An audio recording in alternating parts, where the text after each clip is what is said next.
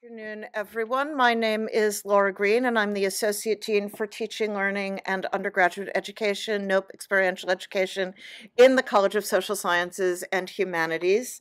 And I am delighted to be here today to welcome everyone, both in the room and remote, to our 9th annual CSSH Undergraduate Research Forum.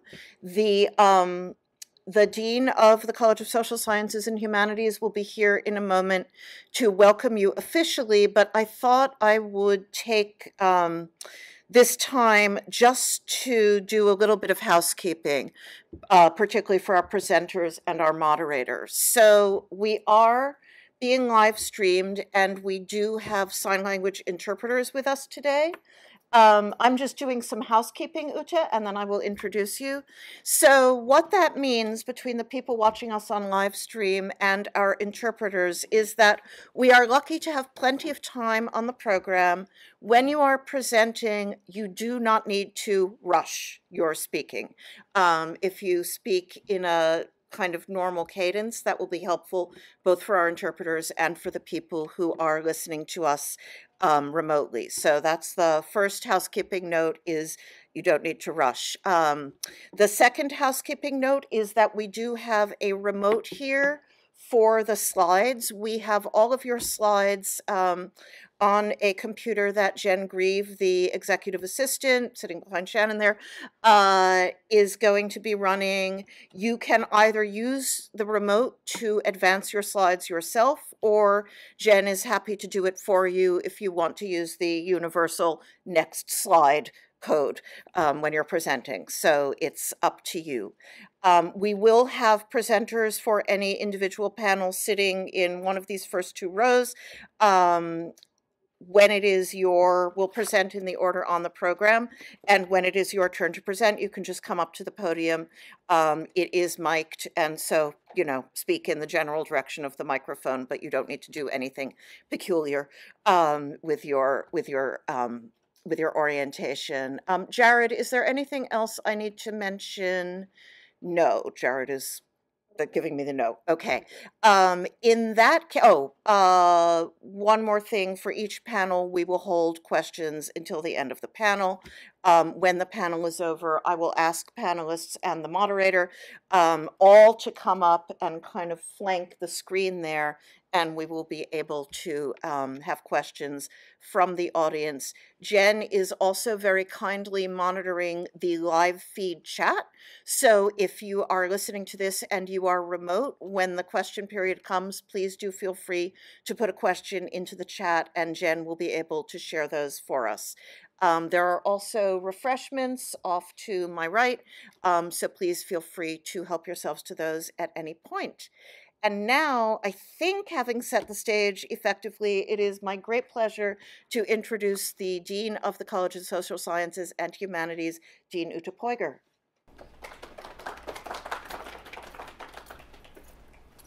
Thank you, Dean Green.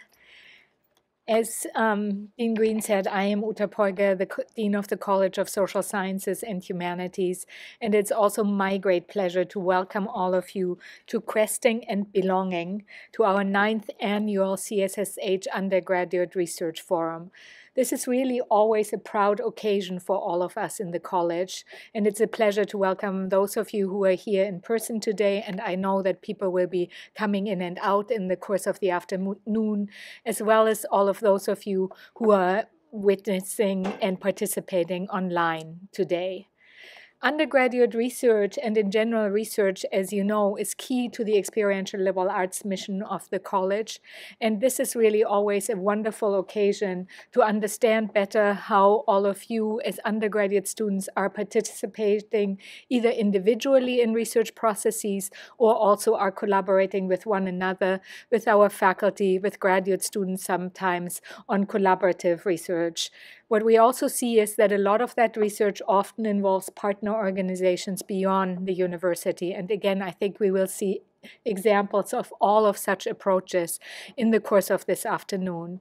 I'm also once again very impressed as I'm looking at questing and belonging, what the broad range of questions is that you are all asking.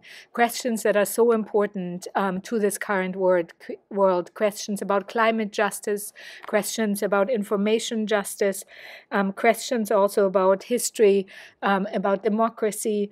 And again, one can get already a whiff of this just from looking at the topics and the subtitles. You're really taking a broad range of approaches to answering big questions of our time, and also to reminding us of things that have great significance from the past from which we can learn. So again, very, very exciting to see work that crosses from the humanities to the social sciences to policy and well beyond the college as well. And it's really, really nice also that some of you are students of CSSH and some of you are not students of CSSH, and that all of you are participating in the exchanges of this afternoon. I have to apologize that I won't be able to stay for very long today. I'm glad that we'll also have the record of this because of the online modality that we are engaging in as well. But I want to wish all of you a very successful conversation. I would want to add to what Dean Green said already. During the Q&A period, it would be really nice as you ask questions if you quickly identify yourself as well, because it's always really nice to understand who's in the audience and who is asking questions as well. Again, many thanks to Dean Green and everybody in the college for organizing this wonderful afternoon, and many thanks to all of you presenters and the audience, and I wish you a very constructive set of interactions this afternoon. Thank you. And it's my pleasure to turn over to Katja Bochgauer, who is the moderator of our first panel. Hello, everyone, and welcome to our first panel. We will have 4 presentations today. Each presenter will get about 12 minutes. And, That's right. And I was just beginning to doubt myself. We will get all the questions at the end. So our first presenter is Angelina Magin. She is a criminal justice and psychology major. Hi, everyone. I'm very happy to be here today. Today, I'll be talking about the association between domestic violence and war trauma in Ukraine. This is a research project that Dr. Bochgauer invited me into in about 2021, and we've been working on the project for a while, so I'm really excited to be here. So, first, domestic violence is a very important crime problem to study because it has a pattern of repeat offenses and a tendency to escalate with each offense. I can't overstate the actual harm that occurs of domestic violence as a crime problem. It results in severe psychological and physical harm to the victims of domestic violence. Individuals can experience this harm on short-term or long-term, and eventually it has a tendency to increase, and it can increase towards mortality. So on an individual level, the crime problem is extremely important and relevant to really understand. However, it can also exist in different modes. Domestic violence can affect the families. So individuals and families that experience domestic violence, it can lead to child and elder abuse. Outside of that, individuals who are victims of domestic violence, it affects the social bonds that they create in their community. It can affect alcohol use. It can affect economic strain. So it really does have a community effect. And when we zoom out on a large scale, this leads to mass public health effects of domestic violence. So overall, our goal in researching domestic violence is to identify both risk factors that increase domestic violence or protective factors that help minimize it.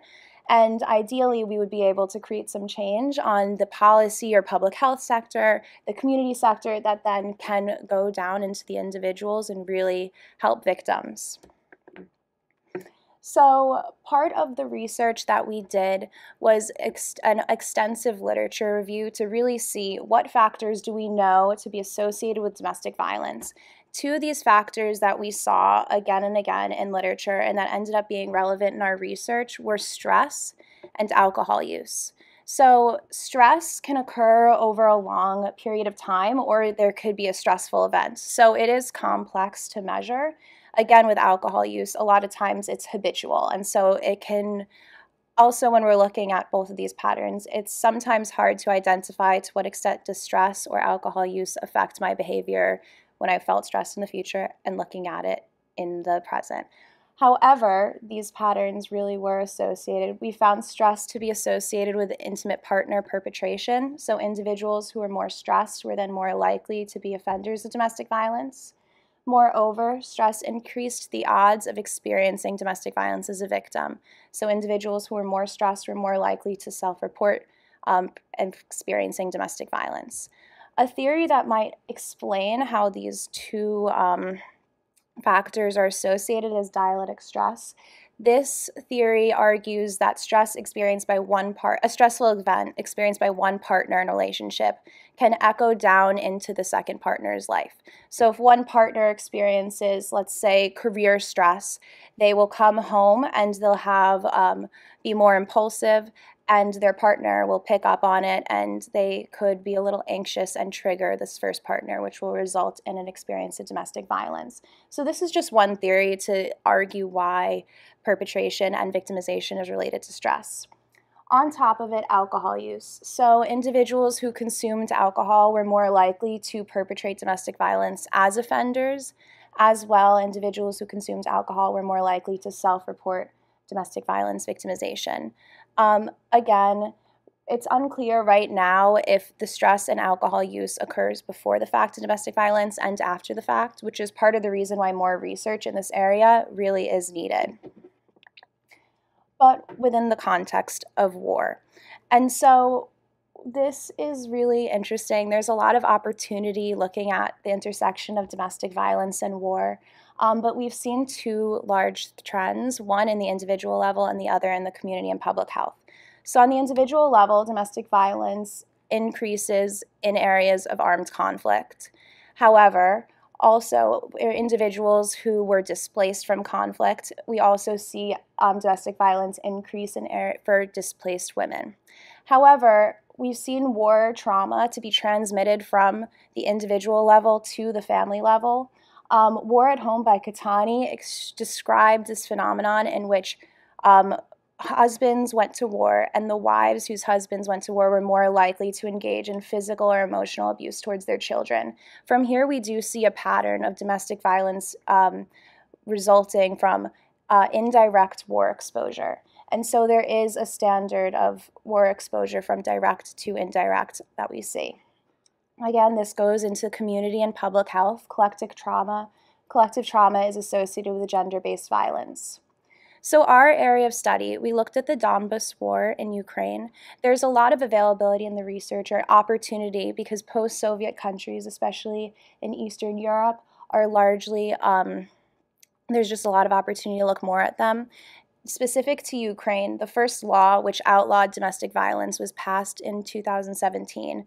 This means that there's a lot of opportunity. There's a real necessity for us to measure how does domestic violence look in this, for us to measure the success of policies, especially given the armed conflict that has been in Ukraine. So our area of study was the Donbas War, which was between 2014 and 2022, but we know now that conflict has increased to a significant extent in Ukraine, so it is very imperative that we begin to take research now. We look at domestic violence as a risk factor, and we start to understand what does it look like in this area.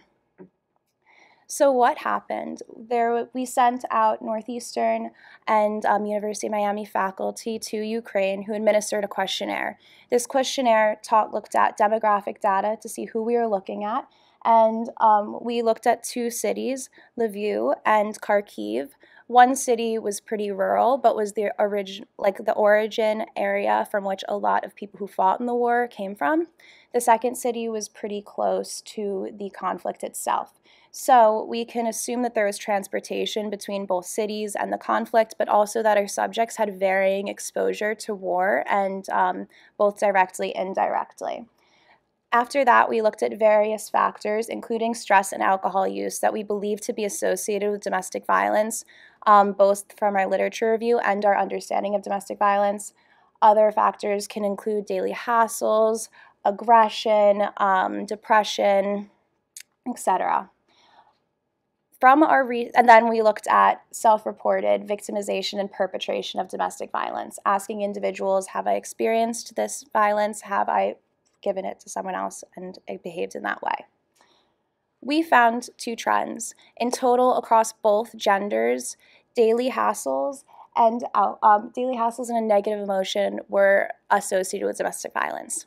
This means individuals who were going about their day and had difficulties, whether that could be economic stresses, trouble getting from one place to another, individuals who are just more stressed out day to day were more likely to then engage in domestic violence as an offender. On top of it, negative affect. So the idea of negative feelings like depression, anger, frustration. Individuals who self-reported these feelings were then more likely to behave violently towards their partners. However, we saw one difference by gender. So men were more likely to offend in domestic violence if they consumed alcohol and or if they were exposed to war. From these patterns, we really do see that there are clear associations with domestic violence and that there are things that we can work on to help alleviate factors that increase the risk of domestic violence. However, I think a big takeaway from this research is that there is a real need for more research on domestic violence specific to this area of interest. It is really, really easy or clear to assume that in the time since our study, conflict has increased in Ukraine, and we can assume that more people have been exposed to war trauma and conflict. Therefore, it is likely that we see stronger factors and associations of domestic violence today, so real research is needed to go in and to look at the associations and to help protect victims. Again, though, what can we do with the research we have now? We have clear identifiers and factors, and this can help show policy where to give support. Should we help individuals with coping mechanisms so they don't engage in or experience as much negative affect, etc. Overall, I'm really, really grateful to be part of this research. Thank you for listening to it. It's been amazing to be part of it, and I'm really happy to be here. So thank you.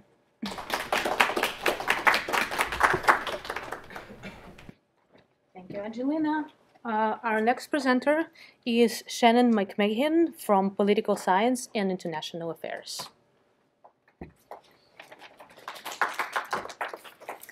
Hello, so I'm going to be presenting on the effects of genocide and kind of how creating a standard of genocide really negatively affects current war crimes and other mass atrocities in the current state of the world.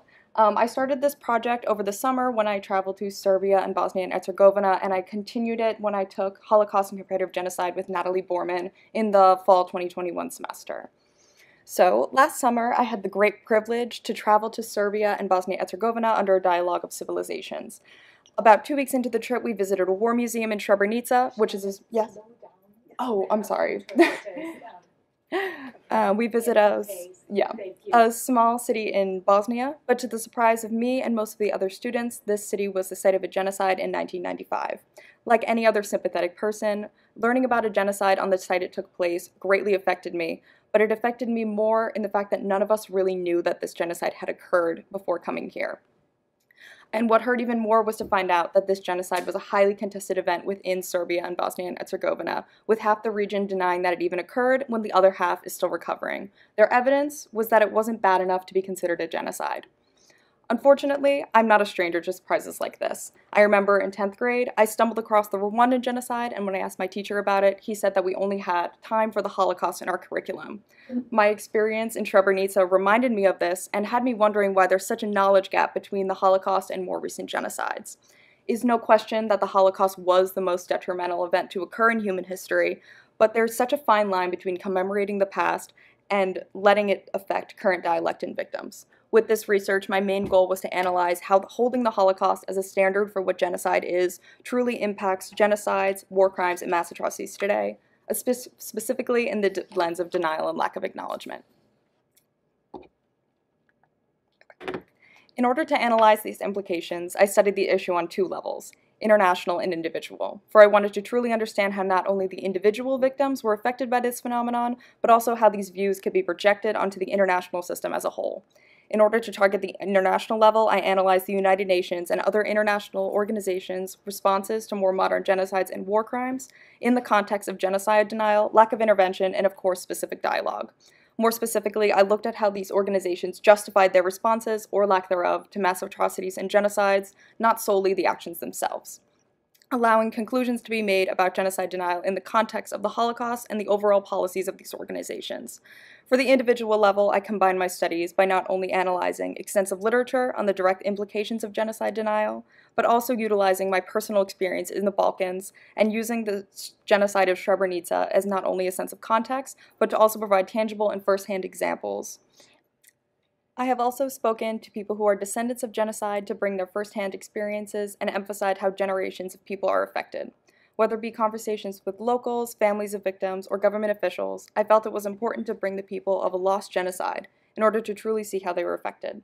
The most influential pieces of literature throughout my research were Ada Alarian in her book Consequences of Denial, which was a case study of the Armenian genocide, a study by Behrens, Terry, and Jensen, which formed the theory of alt-right political affiliation groups using genocide denial to their benefit, and Gabriel, who discussed the maritime genocide denial in the context of the 2006 French ban on genocide denial. With this, I was able to connect the responses of the international system to the physical victims and how their personal lives are shaped in the aftermath of their actions, while in conjunction looking at state and national consequences from individual backlash. Very early on in my research process, I came to the important conclusion that placing the Holocaust as a genocide standard has created a specific justification for genocide denial, a denial that has shifted from organizations and individuals from saying, I don't think this happened, to I know something happened, but it's not bad enough to do anything about it. This was all caused by the idea that since nothing could amount to what happened during the Holocaust, smaller genocides are deemed to be not that important, which soon became the main pinpoint of my research. When considering the international level, one of the main points I found that was after the United Nations coined the term for genocide, they were under the impression that nothing like the Holocaust would ever happen again, and even if it did, it could never be as drastic or as deadly. In some ways, this reigns true.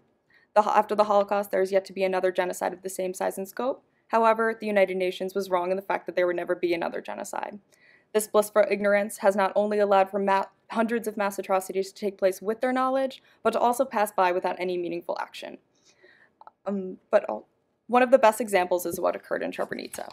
During the Bosnian War, Srebrenica was declared a safe and neutral zone by the United Nations, meaning there was United Nations soldiers present the entire time the invasion and genocide took place. Not only were the calls for intervention by citizens ignored, but also the information provided to the United Nations by soldiers working for the organization itself. Another prominent example is what occurred in the Rwandan genocide. While the United Nations were aware there was a war and mass killings, they believed that an African country would not have the technological capacity to complete mass genocide. They only intervened after it was far too late and did not provide substantial reparations to the affected communities. These are just two examples of the United Nations turning a blind eye in the face of genocide and war crimes. When the international organizations compare mass atrocities and declare certain conflicts not drastic enough for their intervention, I have found that it creates a sense of dehumanization for the victims of genocide and a normalization of the act itself. At the end of the day, people are being killed regardless of how big or small a conflict is. By creating a threshold of genocide and making it seem that some genocides are more important than others, it creates the notion that war crimes and mass atrocities are just a part of everyday life, and creates the precedent that the loss of lives through genocide is justifiable as if it isn't on a larger scale, giving the international system the impression that genocide is an achievable war tactic, for it often goes without urgency or consequence. On the individual level, this targeted genocide denial goes far beyond the loss of lives. When considering the lack of intervention by international organizations, victims of genocide are being told that what happened to them wasn't deemed important enough for action to take place. With this, they will rarely receive care or reparations. Not only does this create generational trauma, but I have found this also creates a lack of trust in national and international organizations. At the end of the day, international organizations are supposed to provide a sense of unbiased international law. However, when they normalize genocide and fail to take action, these victims do not view them as valid. Without trust in international organizations, what is left? This idea can be very prominently seen in modern-day Sarajevo, which is the capital of Bosnia, which is covered in anti-government and anti-United Nations posters and graffiti. The one that stuck out to me the most while I was there was a big mural that was standing directly behind a Srebrenica memorial that states, "Europe, it wasn't enough, was it?" This idea also stems to a phenomenon that, when people or governments see genocide being committed with no meaningful consequences, what is to stop them from doing the same and justifying the action? This not only causes individuals to buy into extremist ideologies, but this dialect has become policy points for nations' conservative agendas. This idea can very prominently be seen when considering the Armenian genocide. Even on the 100-year anniversary, the Turkish government failed to even acknowledge what had occurred, and they pushed other countries to do the same. Although the United Nations had not been formed at the time of the genocide, they had yet to step in and reprimand Turkey for their actions, leading to not only a lack of closure and reparations for the victims, but also extremely high tensions in the region. This lack of intervention by the United Nations, regardless of when the genocide took place, has only allowed for Turkey to utilize these lack of consequences to usher in policy rooted in racism and discrimination, while Armenians are still suffering. Finally, a very important individual consequence I found that was the idea when, in this vein of genocide denial, there truly is no end for victims. With victims receiving virtually no reparations from international organizations and their countries, combined with a lack of consequences for the other side, tensions will forever be high and countries will remain unstable. A clear example of this I saw in Bosnia on the 27th anniversary of the genocide. One of my professors published a tweet acknowledging the anniversary and the victims, but this tweet was immediately met with immediate backlash and threats, regardless of the fact that my professor did not even use the word genocide. He was still attacked for even insinuating it. Furthermore, as seen in post-war Bosnia, there has yet to be governmental negotiations between the ethnic groups even 20 years later. This has ushered in high tensions and instability that has drained the government of its resources. Even here in Boston, I have an Armenian friend who feels deep animosity towards Turkish students at their school. She says there is undeniable tension between these two groups, even generations later and not even in the region. This type of genocide denial not only gives power to the abusers, but also ushers in a lifetime with a lack of closure for victims. It is no question that genocide and genocide denial is inhumane and incorrect, but unfortunately it has moved from saying certain genocides never happened to making excuses for why this denial is valid. These ideas stem from the idea that the United Nations fails to take action in not only recent genocides, but is also contributing to this dangerous rhetoric. Now, more than ever, genocide is being normalized because of an inflated sense of what truly affects the world. Oh no, sorry. Okay. Unfortunately, we live in a society that treats genocide, war, and mass atrocities as everyday parts of life. Driven by profit and cost efficiency, international organizations fail to meet the demands of minority groups that they do not deem important enough. Creating a precedent that ranks mass atrocities and turns people into statistics, this rhetoric humanizes the idea of mass killings and war, creates generational trauma, a lack of trust in governments, and of course the unfortunate idea that genocide is a feasible war tactic. In no way am I suggesting that the United Nations must investigate every little thing, but if there is clear evidence of war crimes and genocide taking place, it is the job of international organizations to promote diplomacy and provide unbiased international law. Regardless of how big or small an issue is, genocide is a threat to international security. Using the largest mass atrocity in recent human history as a threshold for intervention will not stop genocide, but instead show extremist groups how much they can truly get away with. The most difficult aspect of this research that I must enforce is the sheer idea that it does not have to be this way. Of course, international organizations are always going to be driven by profit, and they're always going to be controlled by countries with power, but as citizens, we still have the power to how we respond and how we prevent. Now more than ever, it's important to educate ourselves on issues and consciously stop ourselves from thinking smaller problems are no big deal. Look around. Congressmen blatantly stating they wish to eradicate transgender people, women being threatened with capital punishment for wanting to have an abortion, and gun violence against people of color in the LGBTQ community. Regardless of how big or small targeted groups are, I urge you to think about what truly sets our country apart. Thank you.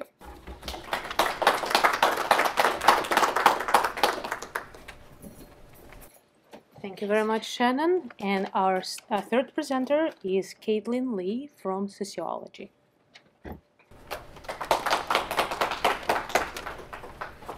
Hi, Hi everyone, I'm Ari, and I'll be presenting my research from my capstone project this semester for sociology.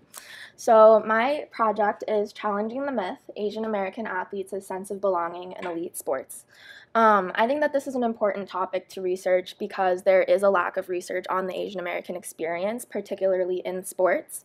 There's also been a rise of Asian American athletes in elite sports, especially in the Olympics.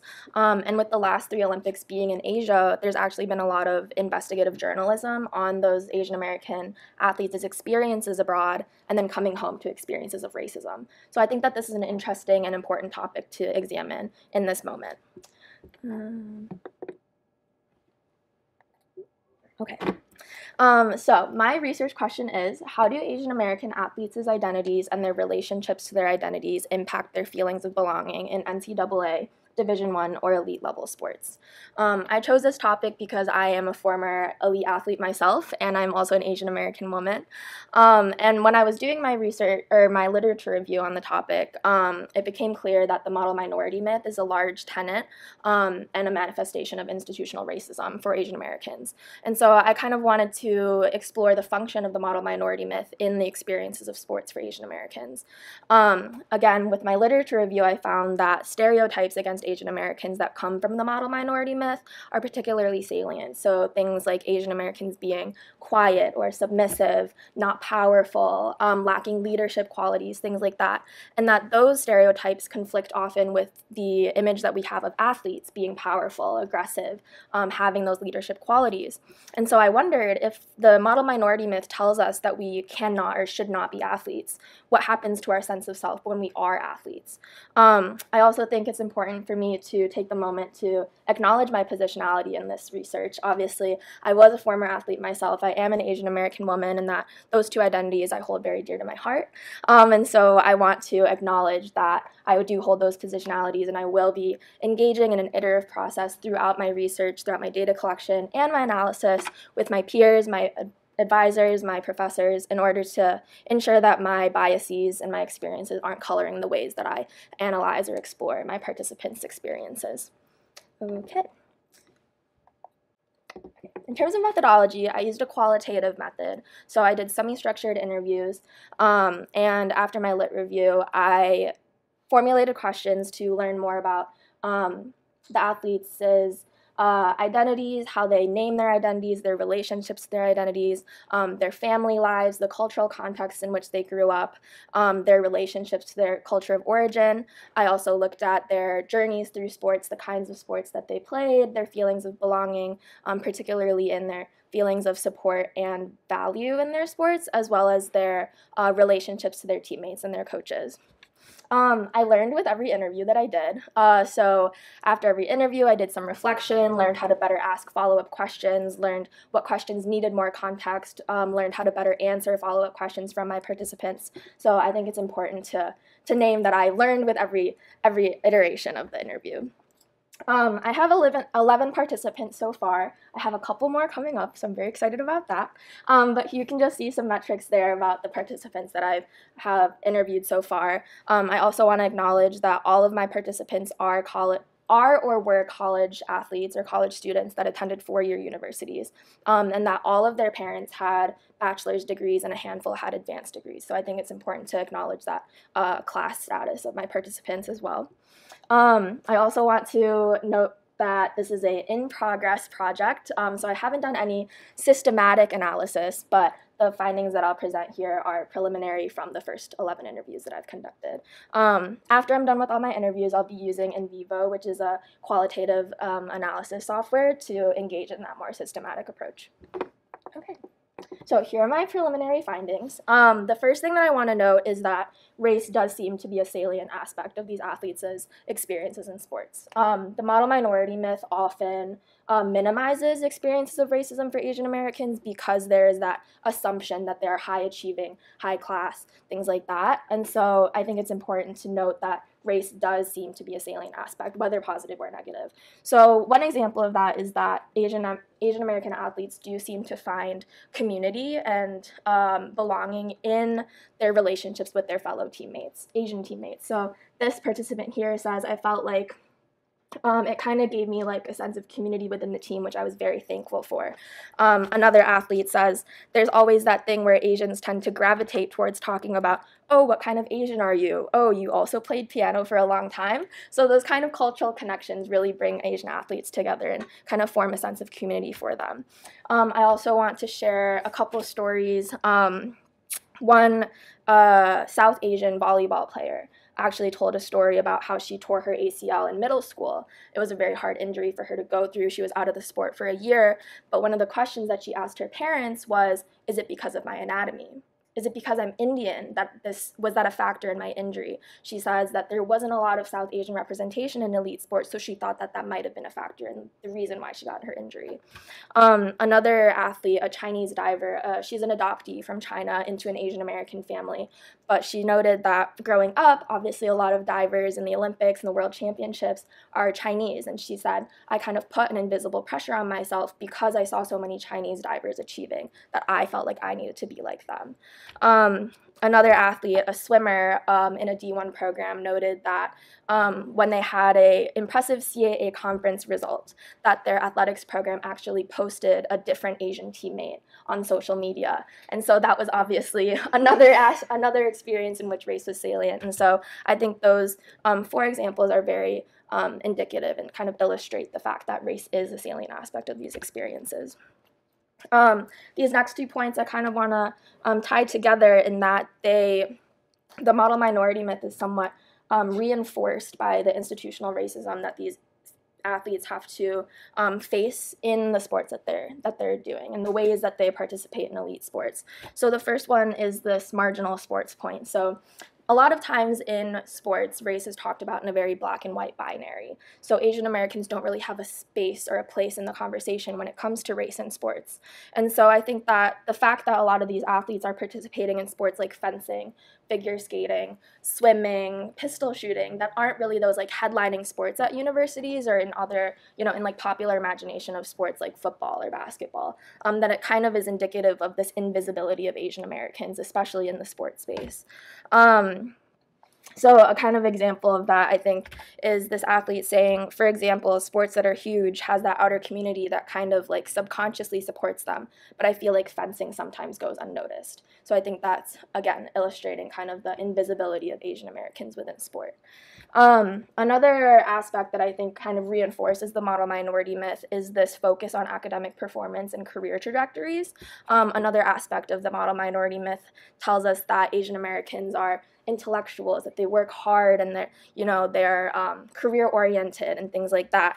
And so I thought it was interesting how and why a lot of these athletes participated in sports. So a handful of the athletes actually mentioned that they joined sports as a kind of resume booster or something unique to put on their college applications. This one athlete says, I started fencing because my older brother wanted something unique to put on his resume. When we started fencing, I was there and I was like, let me sign up. So obviously these motivations to enter sports seems to be a unique aspect that reinforces the model minority myth. Another one here, it says, also, I guess I really liked the institution as a school, and like academically, I saw that it fit. So it seems that these athletes, when choosing college programs, not only focus on the athletic opportunities that come about, but also the academic fit of the program in the school. Another athlete says, so those are like the main reasons why I continued playing and still play to this day. I've learned so much about confidence, poise, leadership, communication, all those very integral interpersonal skills that I can transfer into my professional settings, academic settings, basically anywhere. So again, the motivation for this athlete to continue in sports is because of those interpersonal skills that she can then transfer into an academic or professional setting. So again, I thought that was interesting and in a way works to reinforce some of what the model minority myth tells us about Asian Americans. Lastly, I think that despite all of these things and the ways that they participate reinforcing the myth, I think that on an individual level, many of the athletes are challenging the myth in their own ways. So again, like I said, physical strength, leadership, just representation in sports is like very lacking from Asian Americans. And so I think in a lot of ways, these athletes are, again, challenging the myth on an individual level. So the same South Asian volleyball player says, And just to be more proud of myself, you know, there's not a lot of like South Asian people who do this, and I think it's important to show younger South Asian student athletes that this is something they can do if they want to, and that they shouldn't be pressured away from it because of cultural norms, peer pressure, whatever else.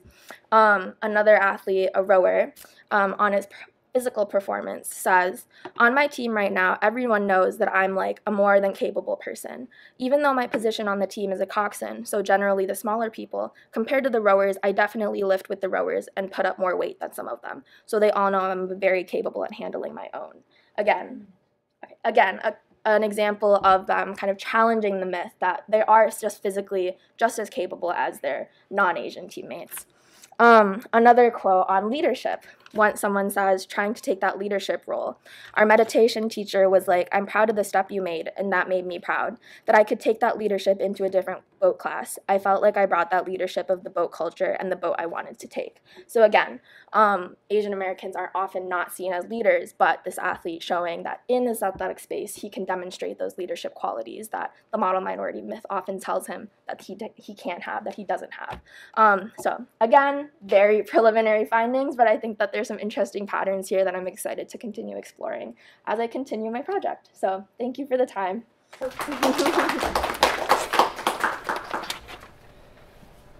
Thank you very much. And our last presentation is by Hannah Axtell from Environmental Science and Sophie Leggett from Environmental and Sustainability Sciences.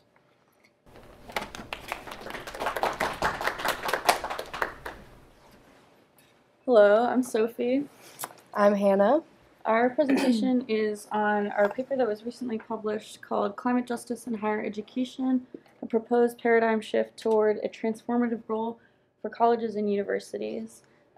We were part of an intergenerational research team.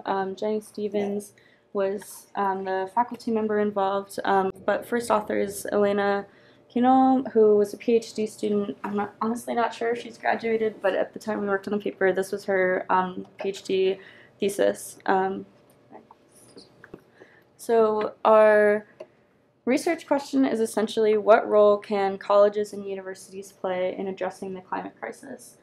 So I'm sure we're all very aware of climate change, and for a little bit of like broader background, a lot of action against climate change sort of before the 2000s was pretty much only research. That this was when people were like first learning about climate change. There was a lot of climate denial, especially like institutional denial funded by big oil companies. And then after the 2000s and up until recently, people started to take more action to fight the climate crisis, but focused mostly on development of renewals, reduction in fossil fuel emissions, these very like technocratic approaches. And then in the past few years, people have started to shift toward climate justice approaches. To define climate justice, there's a lot of different definitions, but essentially climate justice takes climate action and incorporates not only taking action against climate change itself, but addressing the root causes of climate change, which include things like colonialism, imperialism, white supremacy, that are all very intertwined with climate injustices themselves. So this is what people have been mostly focusing on in the past few years. And then to narrow in on our research, we were asking what role colleges and universities can play in taking these climate justice approaches, because observationally they have been a little bit behind in moving toward real transformative climate justice action. So current approaches that colleges and universities take tend to be pretty technocratic, primarily in terms of teaching about climate change. There is pretty substantial progress toward curriculums that include environmental science and environmental technology.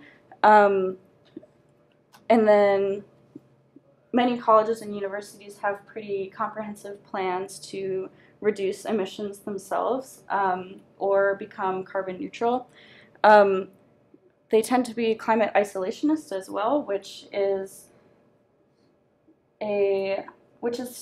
essentially the idea of the climate crisis being its own issue, something that's like you can point to this issue and like solve that issue without really addressing socioeconomic inequities that it's caused by and causes. So a lot of universities are taking this isolationist approach where they're researching climate change but not really funding the parallel socioeconomic research or changes within their institutions.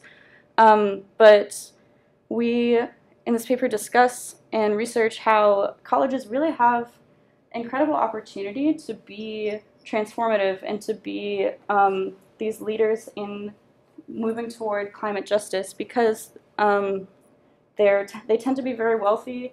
They tend to be anchor institutions, which is basically an institution that's just very closely tied to its community. This is very prevalent in Boston. We have a lot of universities that are like inseparable from the community. It also tends to refer to hospitals, big nonprofits, things like that. So universities are anchor institutions, which puts them in this position where they can have a huge influence on how the city and the community are affected by and responding to climate change. And so we have all these opportunities to create real climate justice approaches. And so the paper essentially looks at what colleges and universities are doing now and then how higher education could move toward more climate justice. This is one quote from the paper. When the climate crisis is framed as a scientific problem in need of a technological fix, public discourse and imagination on changing the underlying societal and economic structures is constrained. So we're really limiting ourselves when we look at climate justice this way, and we're imagining universities that can be leaders. And we essentially did this by looking at what universities can do in terms of these two climate justice frameworks, which are Green New Deal type policies and energy democracy. So how many people have heard of the Green New Deal? This is CSSH. This makes sense. So there was the Green New Deal introduced in Congress. I think it was 2017. I could be wrong. But so after that, many Green New Deal type policies that are modeled after this national policy have been popping up internationally, honestly. There's Green New Deals for cities. Boston Mayor Wu's has a sort of Green New Deal policy that she's working towards. But these are basically large public investments in clean energy that are linked with large investments in labor, health, education, and other social justice work to increase resilience. So usually involves like a governing body. In this case, it would be the university. In many cases, it's a city or country. But this governing body making these investments not only in changing our energy structure, but in linking that with socioeconomic changes. The most common example being like funding for education for green jobs. So making sure people have access to training for jobs, but making sure these trainings are also jobs that will help us move into this sustainable future. But there's a lot of different examples of how specifically those Green New Deal type policies will work. And then energy democracy is this other framework that is more about the how we transition. So Green New Deal policies have a lot of ideas on specific like actions that we can take, but energy democracy focuses more on how like the process is created for making those things happen. So it's transformation to a renewable-based future that can also redistribute social and economic power. So it is more about challenging existing frameworks, because Green New Deal type policies, it might not like totally honor climate justice, but you can do it within current frameworks. So energy democracy challenges these frameworks through resisting fossil fuels, reclaiming decision-making power around how decisions about energy and resilience are made, and then restructuring just the way things are done, essentially. And we can talk more about specific examples in a little bit. Oh, I'm so sorry. All right, well, to quickly expand upon the pillars that Sophie established, under those 2 pillars, there are 8 different tangible ways that universities can implement change to address climate justice. So under the guise of the Green New Deal and a more climate justice focus on society, there's potential to pursue emissions mitigation with renewable energy standards and reductions in emissions. Next is the education and labor, so paying your employees a fair wage and creating good jobs that kind of involve underinvested communities. And then thirdly, pursuing infrastructure and investing in renewable energy and retrofit projects. Next, there would be health and healthcare initiatives, ensuring that all members at the university community have access to adequate and equitable delivered healthcare. And lastly, under the Green New Deal side of things, the social equity clause and prioritizing involvement, feedback when appropriate, and leadership from representatives in the local community. And then next, so the other way to pursue climate justice would be through the energy democracy side of things. Firstly, that would be through resisting fossil fuels, including but not limited to divesting endowments from fossil fuels and resisting fossil fuel industry research. The second way would be to restructure power systems. This includes co-designing and co-producing local renewable energy projects, including microgrids, virtual power plants, and demanding management programs. And then lastly, under the energy democracy side of things, would be to reclaim energy decision-making. So higher education institutions switch their focus from a prioritization of corporate interests to prioritizing public interests by means of genuine partnerships with neighboring communities. You can give us your call. Okay.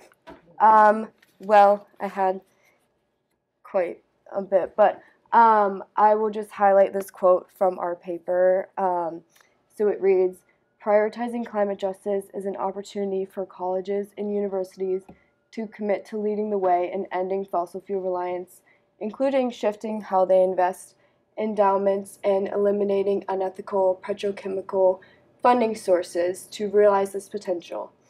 Higher education institutions need to resist corporate influence and recommit to advancing the cutting edge of research and practice for the public good."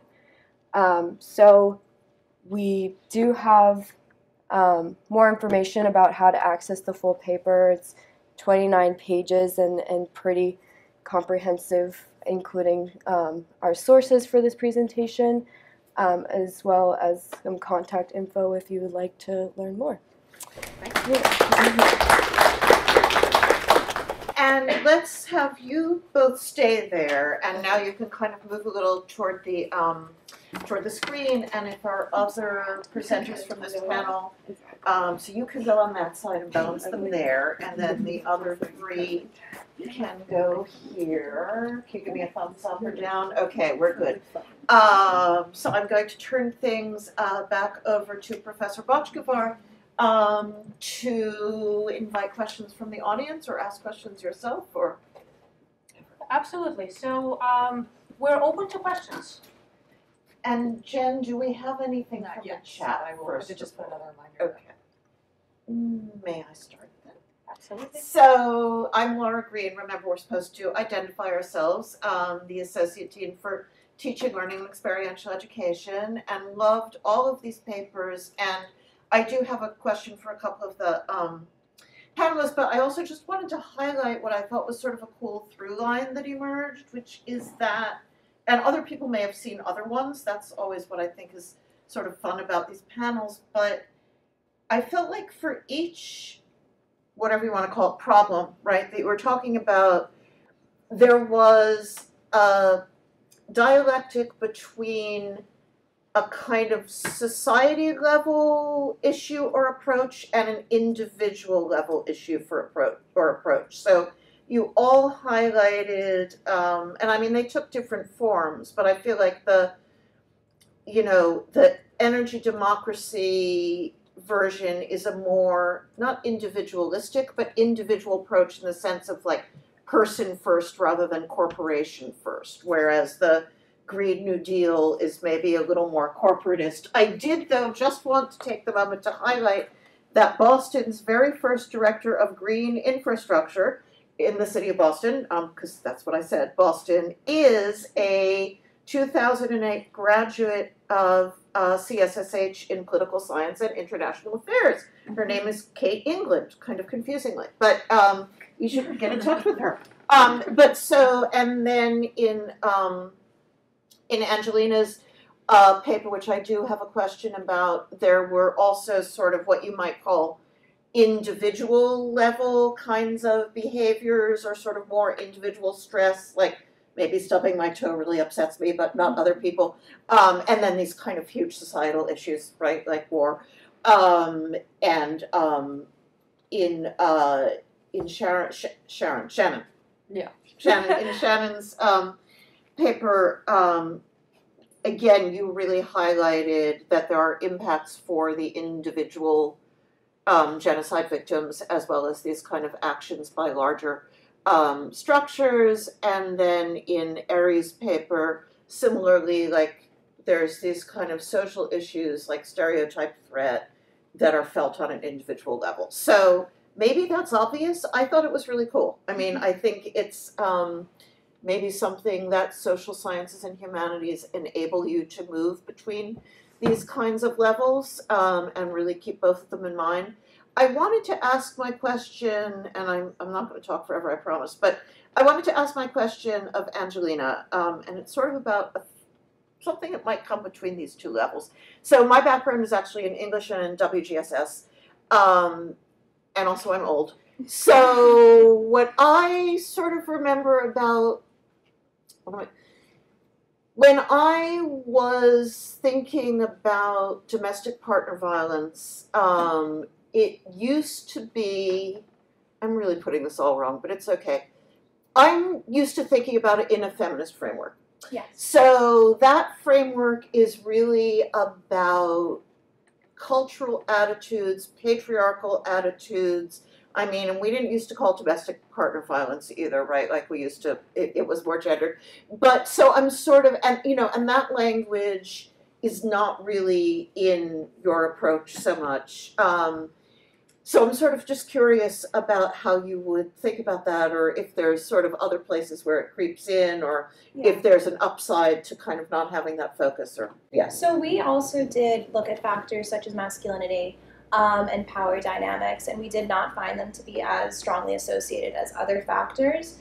For me, there's like a few different frameworks in which you can look at domestic violence perpetration, and I think that giving the opportunity to expand our idea of victimhood in order to include men would be really strong, especially in a culture which might have a different definition of domestic violence than us. So if we are trying to operationalize a definition, to have one that is the most inclusive so that we can have the most accurate picture, even if it does kind of go against a historic framework, I thought would be, or we thought would be more successful.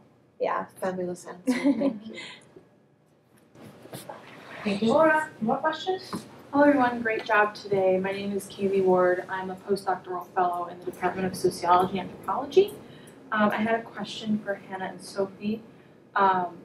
I'm recently from Michigan State University, and one of the things that's happened there recently is faculty and students have organized around trying to reduce fossil fuel emissions by divesting from manufacturers who provide funding to the university through research grants and things like that.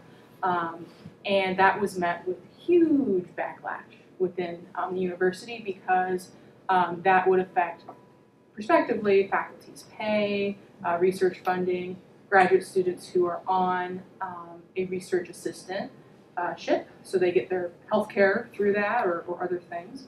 And I'm curious if you've seen something similar with other universities that may have tried to follow some of those different options to become more climate justice focused, or if that's happened here at Northeastern University or things like that. The answer might be you don't know yet, but I just thought it might be an interesting discussion point for you to sort of talk about. Yeah. Well, Sophie's a little bit more involved in the Northeastern community on that front, so I'll let them talk about that in a second, but I will just say that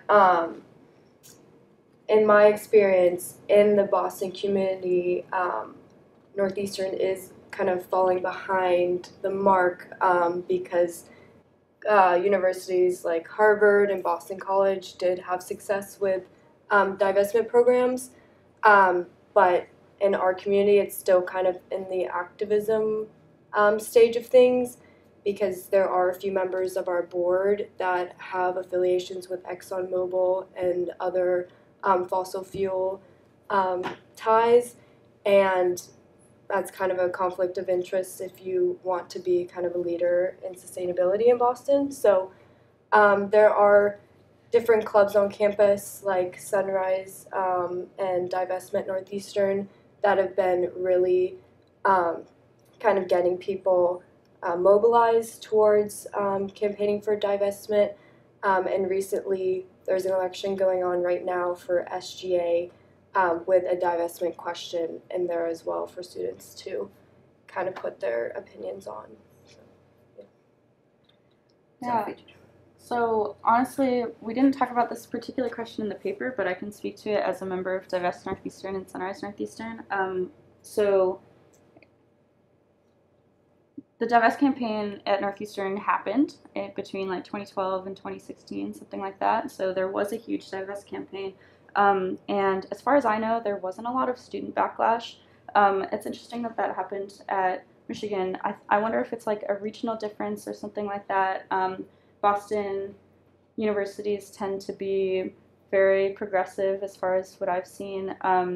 Generally, like urban universities tend to follow this trend as well. But so in 2016, there was this same SGA referendum for divest, and there was a 75% yes from at least 20% of the student body, which was around what they get normally for voting. It sounds low. Actually, this year, it's pretty good. This year, voting's been open for only a few days, and there's already like 12 or 13%. So it's open till Sunday if there are any undergrads. But anyway, yeah, that's interesting, the backlash from students, because this is something that we talk about a lot, where that's one of the first things that people will ask is like, oh, if we divest, will this raise my tuition? Or like, will I not get paid? Will we not be able to pay faculty or staff as much? And so there's two general answers to this question. One is that that sort of falls into the trap of either or thinking that we want to get away from if we're trying to resist these current structures. That tends to be like a mindset based in white supremacy and colonialist ideas. Not that it's like particularly about the topic of white supremacy, but these kind of frameworks that we're thinking of action through. So we don't think that it's an either or. There's a possibility. If we do it in a like community-oriented process where students and faculty and staff have a voice in the process of how we divest, then we should be able to redistribute wealth so that we are not raising tuition. And then the second part of it is that there's a lot of new research being done about how divestment is, in the long term, going to be the more financially viable strategy because oil and gas industries are facing financial backlash, and they're just kind of becoming less trustworthy in general as investments. And so if you don't believe me that tuition won't be raised, not you in particular, but if you don't believe that they can do it without raising tuition, then maybe that's the thing that you could look at is how in the long term it will be better financially for the school because less untrustworthy investments. Thank you. Had a question? Yep. I don't want to belabor, but just congratulations to everybody. And I, piggybacking on Laura's theme about sort of a through line, I was really impressed to see how each of your presentations in their own particular way challenge conventional thinking, that there are this sort of more convenient or more comfortable answers. And I really appreciated the way that each of you used data to push back against that and to help us sort of identify new pathways. I have sort of a long and complex question for Shannon, so I just want to introduce it and not put the burden on you to try to answer it. But I really appreciated your presentation and really thought deeply about this idea of kind of having a standard for genocide that other events and atrocities don't live up to, being a barrier to engaging. But I wondered the degree to which that impacts the invisibility of these other forms of genocide as compared to other factors, including sort of a Eurocentric bias that is sort of, kind of really diverted attention away from the Rwandan genocide, or international lobbying by the Turkish government around the Armenian genocide and other factors. And so how we can think about the explanation that I think is really powerful that you provided alongside other explanations that contribute to the invisibility of these mass atrocities. And so how we can kind of think about multiple causes and situating this alongside others. I don't know if you have a quick answer. I've done, actually the same semester, I did a research project for my Middle Eastern Studies course, and I focused a lot on, it was a comparative study between the Yemen crisis and the Syrian crisis, and a lot of what I worked on was kind of how the reason why these crises are so bad is because, like, again, the Eurocentric mindset, and how a lot of, even like what we see in Ukraine right now, a lot of European countries are opening their arms to refugees and saying, you can come here until the war is over, we're keeping a close eye on you, and making sure that, like, Russia isn't getting other NATO countries involved. But in Syria and Yemen right now, obviously, European countries are not opening their arms. So obviously that is a very prominent the ideology and thinking, because these people are not white, they are not Christian, and unfortunately they're not fitting into how Europeans want to bring them in and give them the same amount of reparations that they are doing for Ukraine and Russia right now. And in no way am I saying that they're doing enough for Ukraine and Russia right now, because what's going on there is absolutely atrocious, and there's not news coverage at all, and at least not substantial news coverage. But it is important to bring in race into all these questions, which obviously I mentioned during the Rwandan genocide. But even right now in the Balkans with the European Union, both Serbia and Bosnia and Herzegovina have put in their applications, I guess, to join the European Union. And they have been both denied, but not for the reasons you might think. Unfortunately, Bosnia has been denied because their economy is currently in shambles, but that is because of the genocide and how there's not able to be negotiations between the two ethnic groups. And I can go on and on about the governmental style in Bosnia, but in short, it's basically 3 presidents, each of the 3 main ethnic groups, the Croats, the Serbs, and the Bosniaks. And in order for any legislation to be passed, all 3 must agree, and with these tensions, they're not agreeing. And Serbia did not get selected to join the European Union, not because of the genocide, but because they're not acknowledging Kosovo as a country. So it is a lot to think about how there's really no representations towards anything. Yeah, but I'm really impressed at the way that you sort of mediated between all of this complexity across your cases. Thank you. Excellent. We have one more minute probably before we have to wrap up. Any last minute questions? Yes. Just a real quick question for Shannon. Again, really good job. In your mind, what separates like a large atrocity from a genocide? So I took the Holocaust Comparative Genocide course last semester, which is basically the entire discussion. So one of the first things that Professor Natalie Foreman said to us in that class was, is 9/11 considered a genocide? And that is something that actually had the entire class kind of thinking, whoa, like, is it? Because at the end of the day, people were killed for radically no reason. But in my opinion, what separates a genocide from a regular mass atrocity is the fact that usually, like, the other side has no physical means of effectively fighting back. It's a power dynamic, and it also has to do with the extreme, like, kind of public propaganda in a way. Like, if the whole country is just putting all of their frustrations onto one group and individual, not only in the physical sense of physical harm, but also politically, economically, socially, like, it can go far between a physical genocide and an economic genocide and a political genocide. But I guess if it's all encompassing, like, it's really hard, as you know, but that would be my short answer. Okay, thank you all very much for your presentations and lots of questions. Thank you. For those who are just joining us, I am going to repeat a couple of things that I said at the beginning of the first panel, so please bear with me. One is reminding everybody that I am Laura Green, and I am the Associate Dean for Teaching, Learning, and Experiential Education in the college. I also just want to encourage our speakers to speak slowly. We have plenty of time in the program. We do have people following along online, and we have sign language interpreters, and we have like old people who get distracted like me. So for all of those people, it's really great if you can take your time in doing your presentation. I am now very pleased to introduce the moderator for our second of three panels, Heather Street-Salter, Professor of History. Thank you, Laura. Okay, well, I'm very excited about this second panel and this URF presentation day called Revision and Resistance. And first we are going to hear from Grace O'Mara. Is it O'Mara? Am I pronouncing it correctly? Yep. Okay. Oh, okay. O'Mara, which do you prefer? I don't know. Okay. It's Grace O'Mara or O'Mara.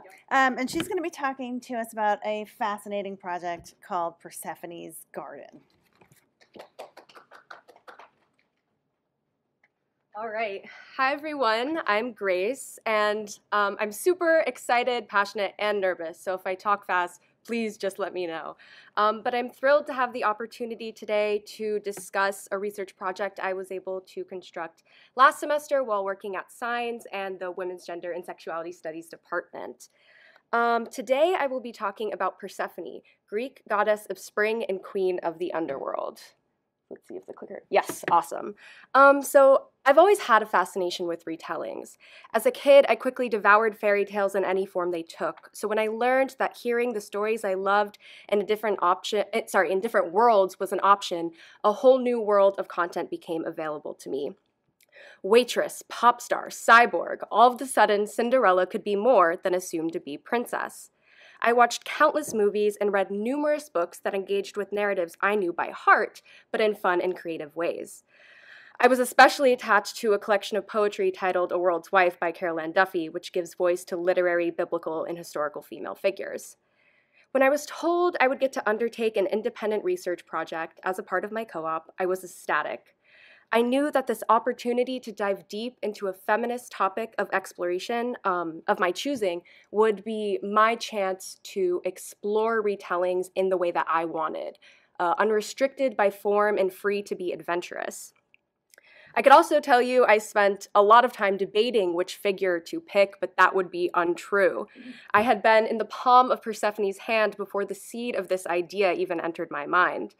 I had read and seen a variety of material that engaged with the goddess and jumped on the opportunity to discover more.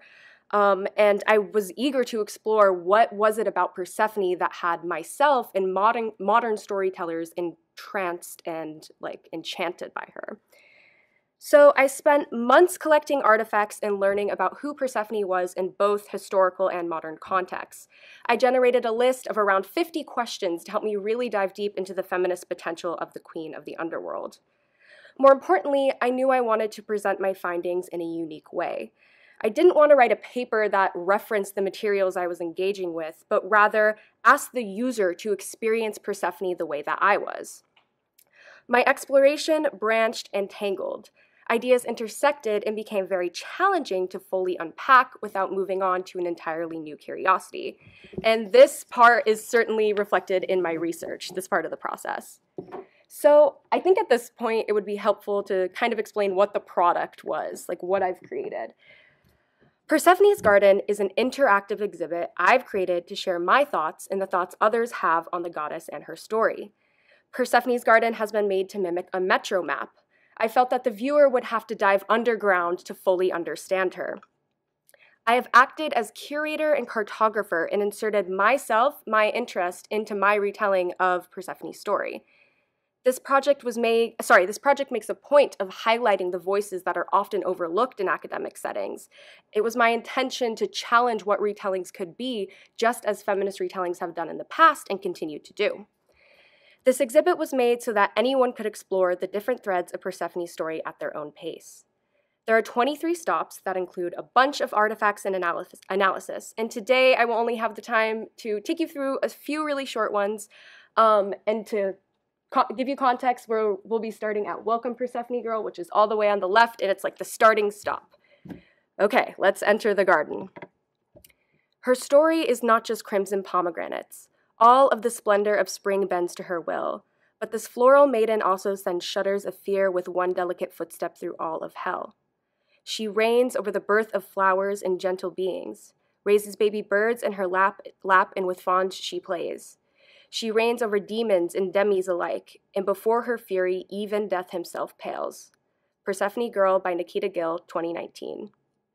Welcome. You have arrived at the point of departure, the first stop on your journey.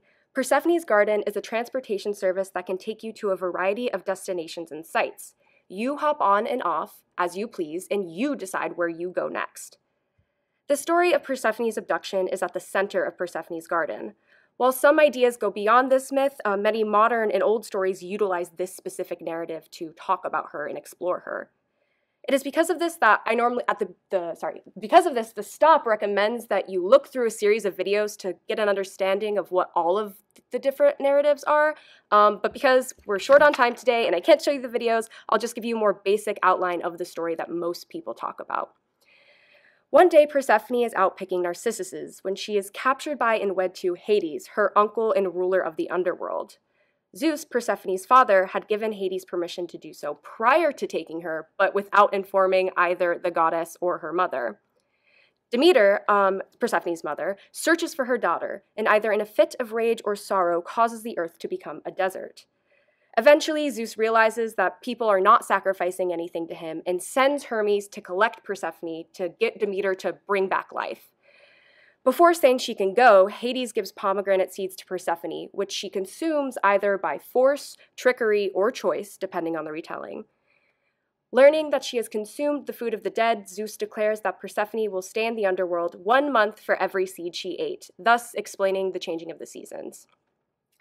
So she'd go back with Demeter, when it's summer, and then back to the underground in the underworld when it's winter.